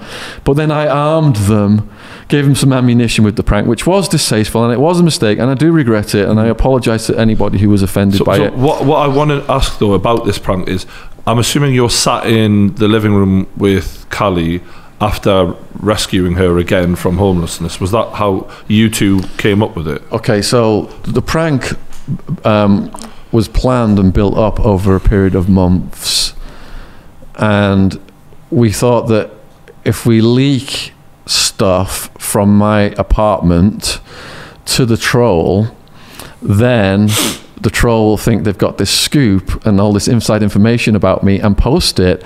But if we do like a video showing how we leaked all this stuff to the troll, then everybody will... You're trying to ruin their credibility. Discredit them, right? Yeah, because they're trying to ruin your credibility, because what you're trying... long story, what you're trying to do is actually take down the sex offender. So if they turn you into a sex offender, then they're trying to take you. So you're trying to make them look stupid. So we had to do this in a way that the troll would not know that we were leaking this information to her. So photos and content was taken in my apartment. And it looks like hidden camera sort of stuff, doesn't it? Someone sort of holding a phone on their lap, or you know. Yeah, for that. And some of it was taken by me, and Callie also had some other people taking content.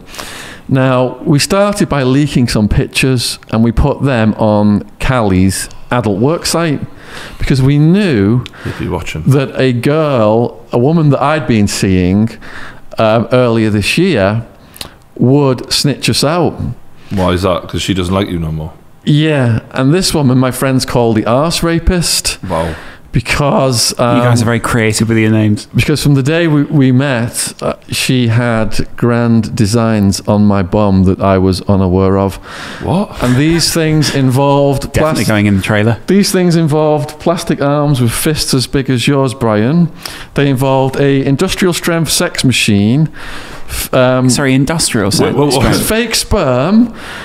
Speculums, and on and on I could go. But industrial strength sex machine. I've never heard such a phrase. Me neither. No, I mean, I'm sure. Shaun, your podcasts are always wow. But wild. But this is. You know what I mean? Like? Yeah. Well, I'm sorry. So can you industrially fuck someone as opposed to just residentially? So wait, she wanted to use these things on you. I didn't know at the time, but she'd read Party Time, my book, in which I'm not shy about having, I think me and my wife in LA at DJ Kyoki's house had mini vibrating eggs in our bums. And I'm not shy about the anal G-spot in it. So she'd read Party Time and set her sights on me because this was her specialty. When you say it was a specialty, so you're saying she'd done this to you don't help yourself sometimes. Man. Yeah. I'm just going to put that out there. I think I didn't know what she had in mind. Well, no, but this is the Brian, wait for your book. Do you know what I mean? Jesus. I'm just not sure that you're sort of reading the signs. No, yeah. You know There's times when you meet a woman who is on the kinkier side, as we all know I have, the signs are there. Do you know what I mean? So you were just completely... All right, so she sent me an email, and she said, I've read your book, Party Time. Here's some pictures of me. Oh, there we go then. She was a beautiful blonde Czech woman, 39 years old, into her sports and fitness. And a lot of other things. Yeah. Am I right? Plenty of fists, am I right? She said, do you want me? I said, yeah, let's meet. Dating website, Plenty of Fists. So I need to help we hooked up briefly. And I say briefly, it was over a month or so. I was seeing her about once a week. And it had to end because of her. I realised what she was and the damage that was occurring to my bum. Okay. There was 2 times I left her with my bum bleeding. Wow. So wait. Okay. Yeah. All right. So It started first week. I mean this in the most insensitive way. We need to unpack this. Yeah, absolutely. Because you know that night you're headed round, or she's headed round to yours with I assume a bag. Or a suitcase, probably, AI sex dolls and everything. Sex dolls. AI sex dolls. The ones that are sitting there and like talk to you, right? Okay, so you're still getting your kicks then, Shaun. Fair play to you. Fair play to you. And as you should, mate. At no age should sexual exploration stop between 2 consenting adults. She was consenting and you were as well. As naughty as this is, there's nothing wrong with it. She was laying it down what was going to happen. So the first time I go to see it, we have normal sex. It's brilliant. She gets a finger in. I'm fine with that. But then she starts saying little things like, we're going to have to make this bigger.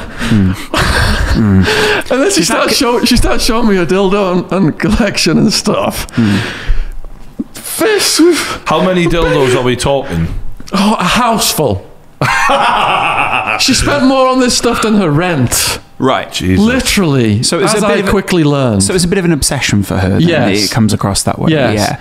And towards the end of it, she said to me that she confessed that she was had been on the adult work site, and she specialised in torturing men's bums. I thought this was a Gymshark sponsor. Shaun's fucking adult work. I'm getting all the clicks. She said she sits around all day thinking up ways to torture men's bums. Wow.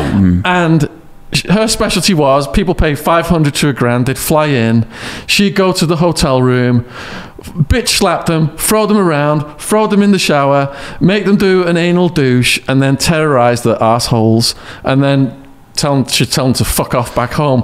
But she said one of her add-on services was cookies, and she'd mail them shit cookies, and they would pay hundreds of pounds for those. So Shookies. But this is the thing. She's getting paid to do this. Shitties. This is her sort of business. Yeah. Why does she want to carry on doing it in her personal life That's with you? what. Okay, so I did not know. She got a kick from it. She's dropping these hints like bigger things need to go in there. I've got this sex machine. Let me get the sex machine now. And these red flags you were not. I need the description of this machine. Did she get the machine out? Yeah. Right. Describe it, because I've never, as experienced as I am, Lawrence, I've never used a sex machine. I've never even seen one. An industrial strength. I feel so sex naive. Yeah, me too now. Brian, Lawrence, I thought I was a man of the world. Yeah. And I'd experienced everything. I'd experienced nothing. Yes. Once I I'm met this imagining woman. like a fridge with a dildo on the Basically. side. Every time I left her house, I called Hammy right away, Wildman's cousin. He's like, what's she done? What's happened? What's happened now? He'd never heard these things as well. And it was him who came up with the name for her, the arse rapist. So Creative guy. Quite an yeah. So the sex machine, about as big as this chest. There's a chest, but Rovan, just frame that up for us. Thanks, mate. Big as this chest over here. Yeah. Jesus. And it had various... So I'm just going to say, if you're listening on iTunes or Spotify, the chest is about 1 meter long, and it's built. It's massive. Yeah, if there's any... You remember old films where they sort of cart big chests onto a train when the rich family are going on a holiday? It's like about that size. And then if you... Did it make a lot of noise, or...? Oh, let me tell you. So it had various tubes on the top of it. Right. Okay. With Like mounting a dildo, I'm guessing. Yes! Right. For mounting various dildo attachments. Right. So she had a whole set of attachments that just fit upon the sex machine. Right. The sex machine then plugged into a wall. And if you've ever been at a rave... It's not battery powered, is it? If you've ever been at a rave and you wanted to get right up to the speaker that's vibrating the most, the whole room was Her neighbours vibrating. must have such a life. Yeah. I mean, to be fair, you could think it's a washing machine. I'm sure they're screaming probably away.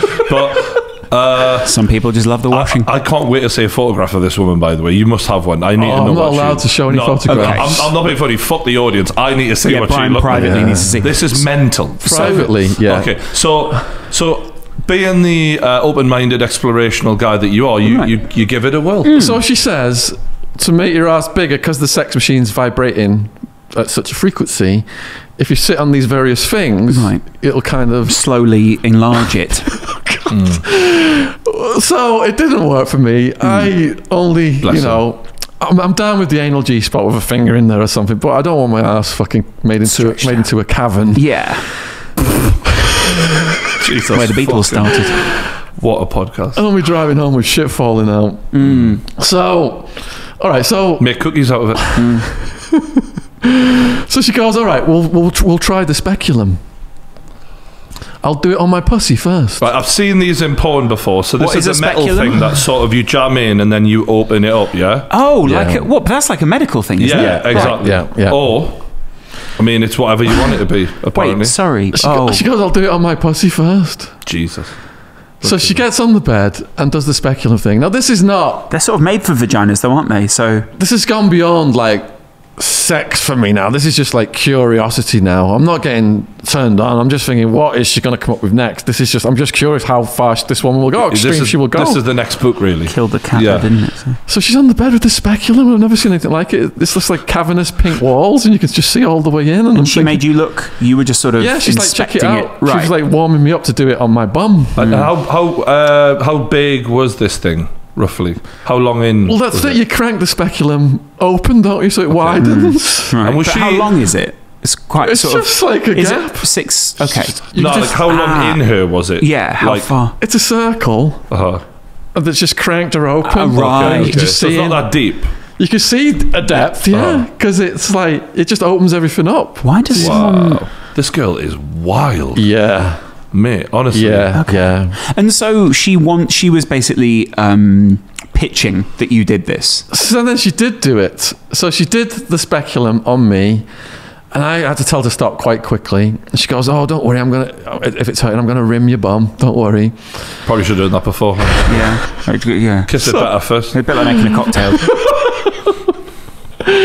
So she's rimming, and the pain is intense from the speculum. It feels like one of my elastic bands is going to snap. I'm like, take it off. Too late. So that didn't work very well either. Yeah. And so we've really gone off on so where were you when this? Were you in the country with her, in her country, or was she? No, this is in the UK. Where? Okay, we don't seem to say whereabouts. No, because she's had a stalk, and I don't want to get her in any trouble. Okay, so she's those kind of people attract those stalkers. So this is happening, and how does that little relationship unfold? How do you get on with her from there? We'll get back to the whole fucking other thing. So there's all kinds of wild, crazy sex stuff that we did. All right, give me some ideas. It's at the point where she's we're choosing an AI sex doll together, and male or female? Female. Just checking. She wants to have threesomes with an AI sex doll. That was the thing. Right. How good are they these days? I've seen little documentaries. We didn't end up having a threesome with an AI sex doll. It's not a threesome. It is just it is a twosome and a sex. Yeah. Again, it's not a real person, so it's not a threesome, is it? It's just a. Well, what kind of pricing are we looking at? What kind of? Oh yeah, these are like thousands of pounds. And are you speccing it up, sort of thing? Like, can you get the M1 chip in it, or like what are you? Yeah. There's all kinds of different things. And they reply. They talk to you. They. Yeah. Right. Hi, Shaun. Right. I love you. And then it just sort of sits there apart from that. Fuck me. And do you pick the hair colour? Because we've seen the documentary. We think we've watched this on True News before, like the kind of, these people make them and they, use breast size and all these kind of things. You pick that. She'd picked one out with big boobs and everything. Right. Yeah. Wait, so I'm assuming you're not that into this. You're just sort of going along with it for the fun. Or So the normal sex was amazing, but then she wanted to demolish my bum at a higher level every week. She was like, it was going up, and we had a conversation at the end where she said that's what she was doing. She was trying to break me in, because these things that she fantasizes about doing, even though it's a career, she's made a career out of it because she naturally just thinks about that stuff all day long. It's like honey to her. It's a bit like you in football, Lawrence. It's identical. Right, yeah. You think about football, turn it into a job. Yeah, exactly. Yeah, I was just so obsessed with just making football bigger. There you go. Make football great again. Yeah. Okay. Let's see so football. I'm on the phone to Hammy, giving him my weekly reports as to what's happened, what's gone down. Right. The fake sperm, all these different contraptions and toys. So she was sort of obsessed in fake sperm as well, because obviously there's a bit of a. She was okay, so that's coming out of a toy, I'm assuming. Yeah. She wanted to jizz in people's bums with fake sperm. Right. Which is understandable. Okay. I think a lot of women are probably at some point gone, what's that like? Do you know what I mean? I didn't even know there was such a thing as fake sperm. You must be curious, though. It's just icing sugar, probably. You must be curious at some point. Better than real sperm, I bet. Yeah. Just for all the people out there, coming as a man is amazing. So yeah, I mean, I admire a woman who is up for doing random things like this, but at the same time, she's taken it a bit too far. Man, I called Hammy the last 2 times I left her house.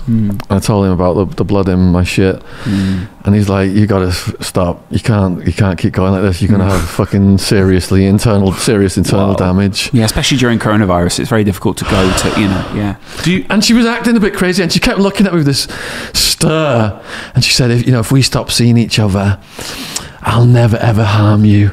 And in my head I knew this woman is going to fucking try and destroy me if we ever stop seeing each other. There's a vindictive... Worse than the arsehole. Shaun, welcome to being a celebrity.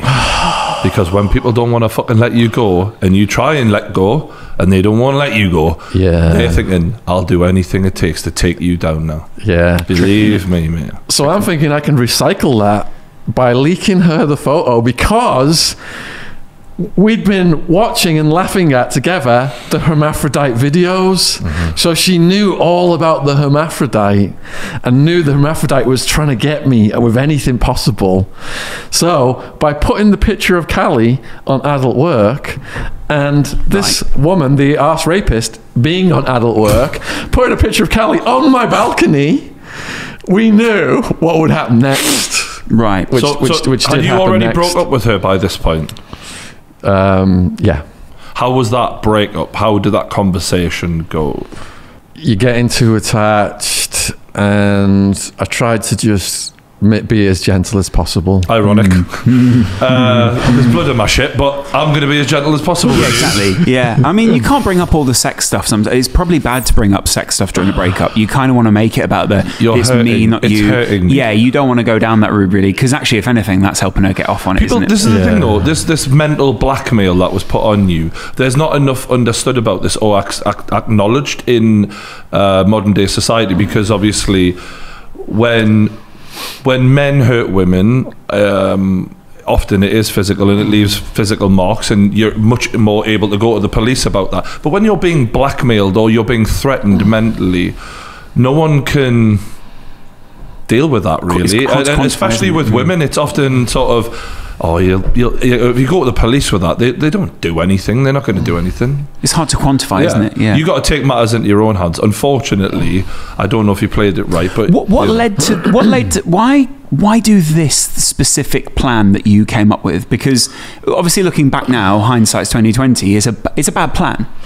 Yeah, okay, I am completely desensitized, and Callie is completely desensitized, and we thought if we just go balls to the wall and do the sickest joke possible, and the only way we're going to fool the troll is if we send the content that is really sick, that she would think they can't possibly be leaking this to me because this is just so sick. Right.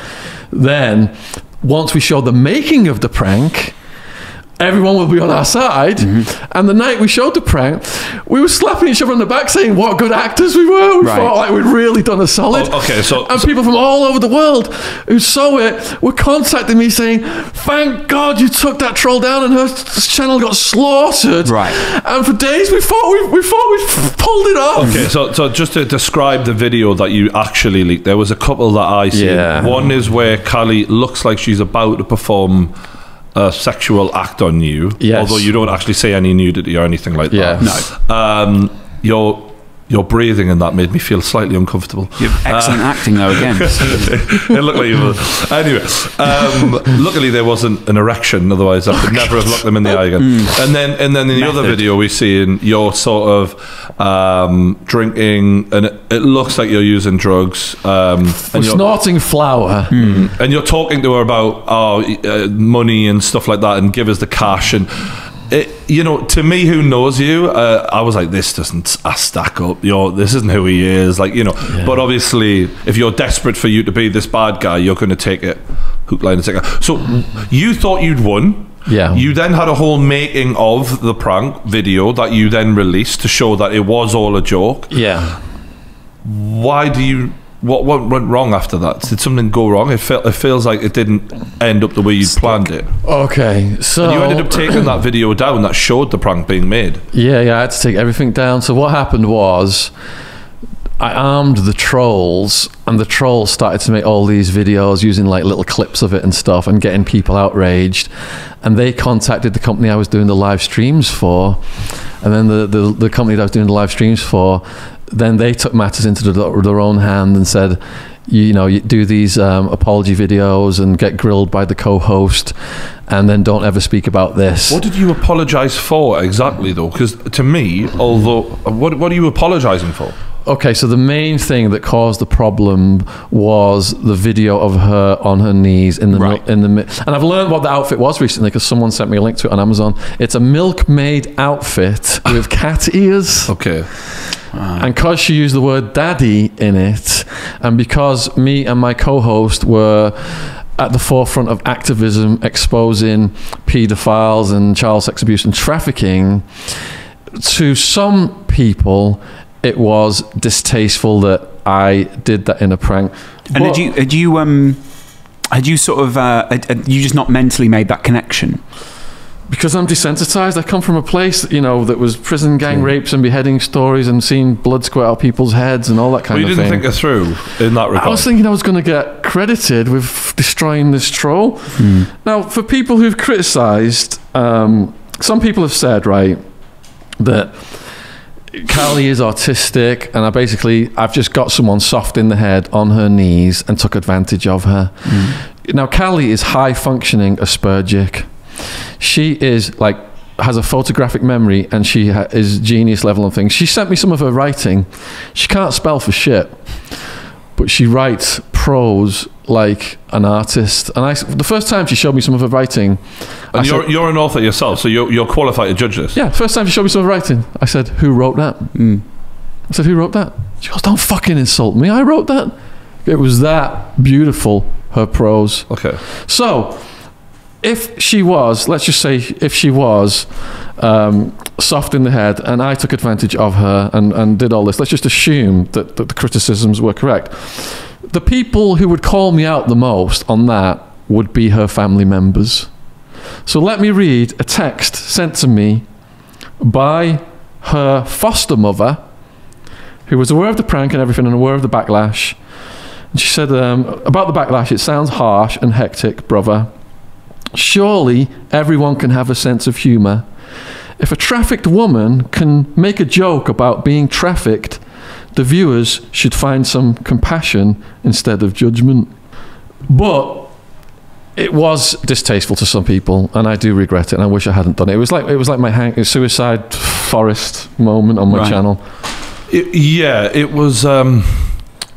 I'm your mate, and I want to be really truthful with you. I think you'd built up a large level of credibility in your books, in your speaking, helping children, helping with everything you're trying to take down, and you fucked up there because you gave them that ability to try and take you down and take away from the good stuff.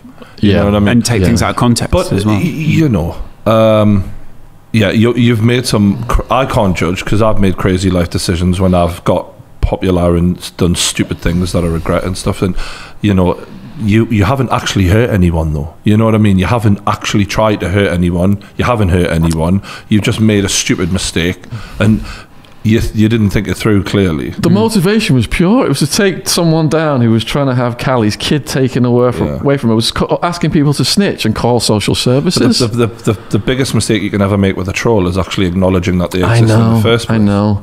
And that's the desperation. The campaigns against me, this is how sneaky they are. So these channels that are putting videos up, on one of the channels they interviewed someone, and these people are purporting to be my former subscribers and Patreon donors. And this woman who was recently interviewed, who got thousands of views, she said, the tragic thing is I used to love Shaun Attwood. I've supported him for years. In fact, I was his Patreon donor 3 years ago. And she goes on, just says all of these lines for about an hour and gets thousands of views on it. My Patreon's only been up for just over a year. So but they are sucking in some of my subscribers to believe these things, and so to try and help those subscribers not believe those things, I've addressed some of the trolls' concerns. So the trolls said that the balcony was on the first I was on the first floor, wasn't on the second floor. She couldn't possibly have wanted to commit suicide. So we did a video of me dropping a melon off the second floor. And then the troll said, I'd obviously gone in my neighbour's apartment and dropped the melon from there. So, then they said, the GoFundMe, I'd spent all that money on myself. They complained to GoFundMe and said I was committing fraud. So GoFundMe launched this investigation. And these weren't the donors.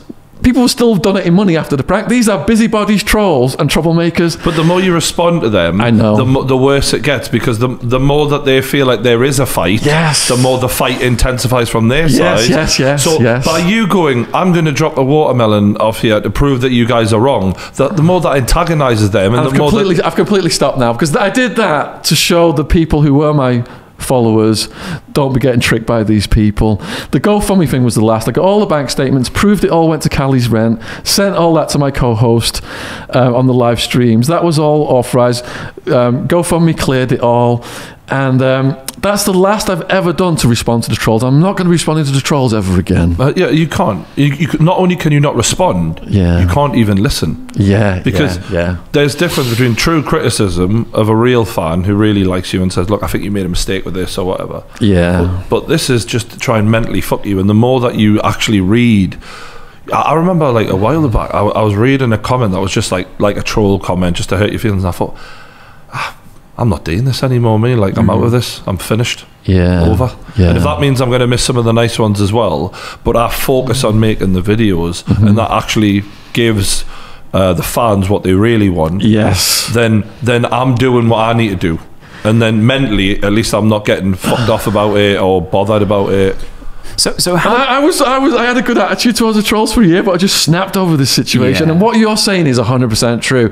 Channel that energy into content creation for your genuine fans, and that's going to rule the day. So how does that play into the darker side of things, where there are actual you're saying there are actual people who are trying to silence you? Yeah. Do you think, are these two separate issues, or are these two things somehow interlinked in your mind? I believe that it is all interlinked, and that there are various trolling missions going on right now with people with different motivations. People I've pissed off for one reason or another, people in power who just want my reputation destroyed, and just teenagers just getting off on it, adding to the action. So there's the regular trolls, which we all have, but you think that there's a little bit of a higher level of thing going on because of the content that you're making is generally about high level government conspiracies in regards to child sex and stuff like that. So Sonia, my co-host, said she has researched it, and she believes that there is proper high-level black ops, agent provocateur stuff going on to destroy the information that we were getting out. So which cases in particular that you've covered do you think would have provoked that sort of stuff? Well, look at the names that we've concentrated on. Prince Andrew. And Wildman kept joking, you're going to go for a jog one day in the forest and Prince Andrew's guys are going to come and get you. Can we cover a little bit of this situation right now? Yeah. So since we last spoke to you, really very little has happened to this guy. They've gone very, very quiet. They've protected him. They've took him back into the royal circle, and that's the end of that. Really, it's what he admitted to. Realistically, that car crash interview that he did. Anyone else, it was quite good actually. It was entertaining. Yeah. But when you look at someone who basically doesn't have the answers, and God knows how they let that happen. I mean, it just shows how carefree the royal family can be sometimes, with how untouchable they actually are. And people really underestimate what the royal family actually are in this country. But you know. What is the situation with that case right now? Where are we? Okay, so Ghislaine Maxwell, who Prince Andrew knew from when she was in university, she was raided, and she is pending trial right now in America. So the memes are like, when's she going to get suicided or COVIDed? Because if she starts naming people, it would be at the level of Prince Andrew and Bill Clinton. And when I'm asked about that, my response is that it will never go to trial, because when names come out in court, certain government agencies have to take action upon them. Those names will have to be protected. So in the interest of national security, she'll be told, sign a plea bargain, go to prison, do so many years, get on with your life. And by national security, what we mean is if the rest of the American people found out the true details of what Bill Clinton was up to as president and post that, there'd be hell on. So we have to make sure that that doesn't come out. Exactly. And a lot of people are waking up now to the cocaine trafficking that the Bush and Clinton crime families did to finance that war in Nicaragua. But the sex stuff, trafficking of kids and exploiting teenagers, and for people to comprehend that if you're that powerful that you're a president or a prince, you engage in that activity. For some people, that's too much of a contradiction for them to accept it in their heads. So where else is your research taking you at the moment? I mean, Epstein, obviously, that case is now still going, really, isn't it? So the Epstein case, we're still reporting on that regularly. I've partnered up with Ron Swanson, shout out to him. He's got a YouTube channel, and he does research on the dark web. And that's really horrific stuff, such as red rooms. What's a red room? So a red room is whereby they're live streaming the torture of a kid and the possible murder of a kid, and you get to pay for the various levels of torture, and you can even pay to have the kid killed. And what? Who was doing this, and who was watching this? So wealthy predator, paedophile people all over the world watch these things. The kids are sourced in countries like the Philippines. And there are cases where, you know, these people have been busted and it's gone to the court system. I was watching a documentary the other day. You might have seen it on Netflix I think it's called Tell Me Who I Am.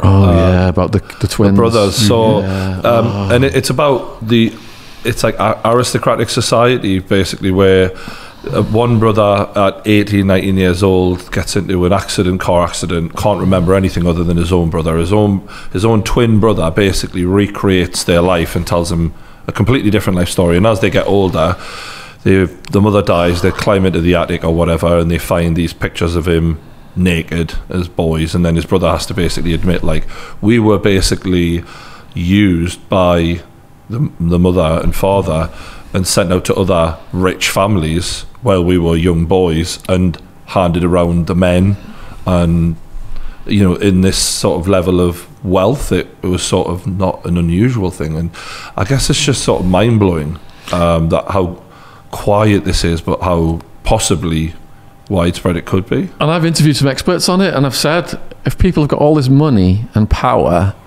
why on earth do they want to do this stuff with kids that, you know, could get them in serious trouble? But maybe paedophilia is a lot more common than what we actually realise. But at that level, because money affords you opportunity to have whatever you want, they're able to get away with it in by paying for it, etc. Do you know what I mean? Let's be honest, Michael Jackson is the fucking king of pop. No, he's the king of paedophiles, actually. This man was paying parents and paying off children, 20 million the first kid got, by the way, for fucking decades. And yet, because we all like his music, and because a lot of people like his music, they refuse to fucking acknowledge the dozens of children that came forward. Like, how come... This is just a little mini rant of mine, but how come we all believe the women who came out about R. Kelly, and rightly so, but all of the children, Michael Jackson, oh, they just want the money. You know, it's like, actually, I think you find children are quite believable. They're very believable, you know, and... It's that mental contradiction that people can't cope with. In my research, there was someone present at a dinner that George H.W. Bush was hosting, and someone asked Bush, you know, how can you be waging this war on drugs while at the same time running all these drugs in through the CIA to finance this war in Nicaragua? And he said that it's so far removed from what the public would possibly believe. That's how I get away with it. And that is the case in many of these sort of high-level criminals, isn't it? Whatever they're into, whatever they're doing, if they're in the face and they're smiling. There's a thing called elite deviance, and that states that if you have got all this power and money, A, you've got the resources to get away with it if you get caught, and B, to get your thrills and kicks, you've got to do stuff that's sicker and sicker and sicker, and that's what leads to paedophilia. And I'm not suggesting that Trump and Biden are paedophiles, but if you look into them, there's so many things that are questionable in regards to the way they've treated women. And I mean, there's compilations of Joe Biden inappropriately touching children. Compilations. The president, the man who was president, has got that many cases against him, that he's paid that many people off, Trump, and these are the two guys running, and they're both questionable backgrounds sexually in regards to people. Like, this is the presidential election, and they're both guys, not just one, and they're in this like, it blows my mind how this is the world I'm living in. Like, it's fucking insane. So public persona versus satanic persona. The media does a good job with the spin, but it's the internet, thanks to the rise of the internet, that's enabling us to expose a lot of this stuff. Mind you though, like we uncovered, like there was a tweet that went sort of, like, we were doing a bit of research the other day about COVID or something, and we seen, like, there was a tweet that was tweeted out like thousands of times by so many different accounts about how we need to enforce people to have the vaccine and stuff, like, make sure that, like, and we're looking like, where's this come from? And it's like, so what it seems like is, although the internet has been our freedom of information to get it, they're getting their fingernails on it now, and they're starting to find ways to use it in their direction now, aren't they? Yeah, I mean, look at what they're doing to Julian Assange. If anyone needs some help, it's him. He sacrificed his life for the truth. He's the only person in journalism who everything he's ever published has been shown to be 100% true. What are they doing to Julian Assange now? Just because it's kind of hard to find out. Well, he's in a prison around here, and they're trying to extradite him to America, where they were calling for the death penalty on him at one point for treason. And how does treason work? Because if what you say is found to be true, obviously, in a way, you've sort of just done the right thing in that sense. That's why it's kind of... for a lot of people, it's a contradiction. He's revealed something that ultimately seemed to help the public, which is what the government are supposed to do. So there's difficult mental gymnastics you have to do to find him to be the bad guy. The prosecutors have framed it that he was in a conspiracy with Chelsea Manning to expose things that endangered people who were in operations around the world. Right. They've never ever come forward and shown anyone who was endangered by the information that Julian Assange put out. But that's the spin that they put on it. How do you feel holding so much of this kind of information? And how do you for example, when we see David Icke, you've interviewed David Icke a few times. Obviously, I don't agree with everything he says, but you can clearly tell he's done a lot of research, and sometimes he just looks like the weight of the world's on his shoulders, because he is just sort of, and it does feel like you're kind of following in those footsteps a little bit. And I never, when we first interviewed you, it was about your story, and yes, you were doing research, but the more you go on, the more you're sort of heading in that direction too. And when you look at how it's served David Icke, much of which has been hatred and backlash and ridicule, it's not a really rewarding path to walk. Are you sure you want to do this, mate? I think my channel started out as interviewing people who've been in prison, and then it branched out into various true crime stories, but then it started to really focus on victims of abuse. And it's great to have people on who've been victims of abuse to get the stories out, and to see all the feedback and the love they get and how that really helps them and shapes what they're doing in their lives. It's really powerful. But when I'm talking to these people and absorbing the darkness, even though I am desensitized on the surface, I do imagine that it's accruing inside me and perhaps has contributed to me making the mistake with the prank, because as you destabilize emotionally, your rational thought processes reduce, and then you're more prone to making mistakes. And I think I destabilized emotionally. But specifically in regards to the conspiracy level that you're going to, and the Epstein stuff, and you've covered that more than anyone on the internet, as we said, like Wildman was making those jokes, but you're putting yourself at risk. You're giving yourself a lot to live with. You don't know who the fuck is around the corner, who's watching you. Are you just sort of ignoring that and not thinking about it, or does it make you feel anyway? Something happened to me when I was a teenager, and I just think that I suppressed it. And for people who've been through things, I relate to them, and I feel that the mission to get those stories out there is more important than the risks to my personal safety. Fair enough, mate.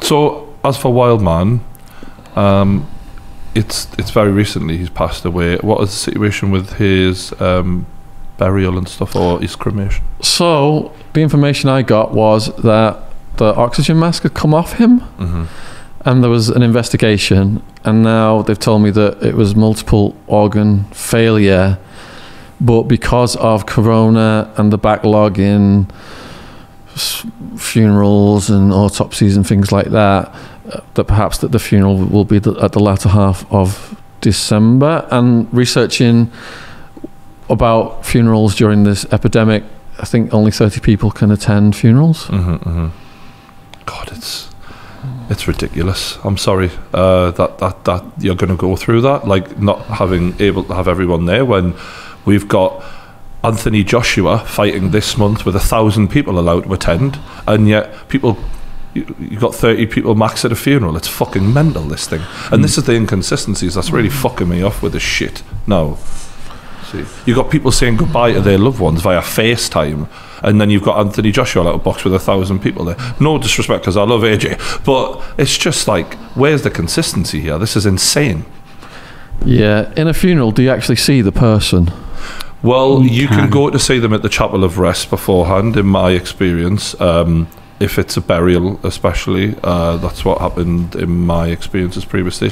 And if you get the chance, I'd recommend it, to have that moment with them. I do want to do that, yeah. I think that'd be lovely. It'll be hard, but they're just asleep, mate.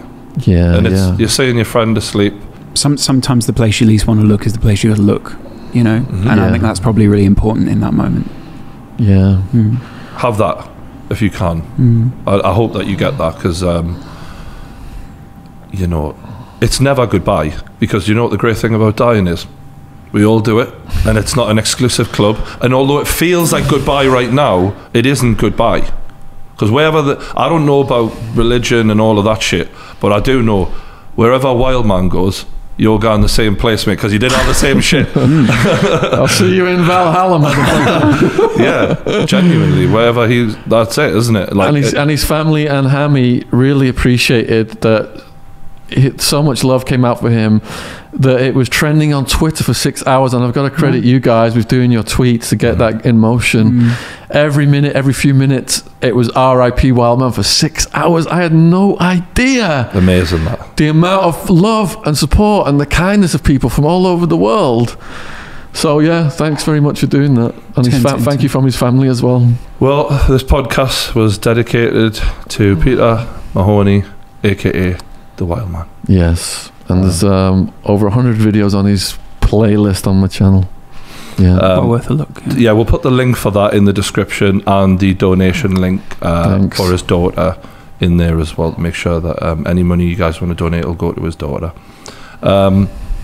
Check out Shaun Attwood's YouTube channel. I'm sure it's going to be eventful after everything you told us today. Almost at 600k subs, and you started it. You deserve it, mate. You've worked your arse off, and I'm proud of you. Now, focus on what you do best, which is getting that content out, mate. Definitely. Yeah, some lessons learned this year for many people. Yeah, I'm sure. Yeah, I think this virus has been like a stress test on society, whereby it's a test on relationships, business relationships, people's health. And it's affecting people all over the world. And it's watching videos like yours, you know, your workout video and stuff. I think it's just so important right now during this time that we keep creating that content, because people are stuck at home. And things that we just think are run-of-the-mill and normal. You get an email saying from someone, I was feeling suicidal, and I watched you guys clowning about something. And it made me think twice about what I was going to do to myself. Yeah. I think we've always known podcasts give people they're like the other member at the table who isn't joining in but is with us, and the amount of messages we get about, you know, they did the Spotify thing recently where it comes out, how many numbers people listen to, and just nice little messages saying you helped me get through the year. And it's been a fucking hard year for everyone. I think we can all agree on that. So hopefully we'll get you back on next year and it'll be a bit better. Thank you very much, and a huge thank you to all the viewers and subscribers for all the love and support. Really appreciate it through what's happened. Alright, don't forget to hit that like button and stay subscribed to the True Geordie YouTube channel. R.I.P. Wildman. Thank you. Well done, mate. Oh, well done. I really needed that, honestly. I just needed that with people I really trust.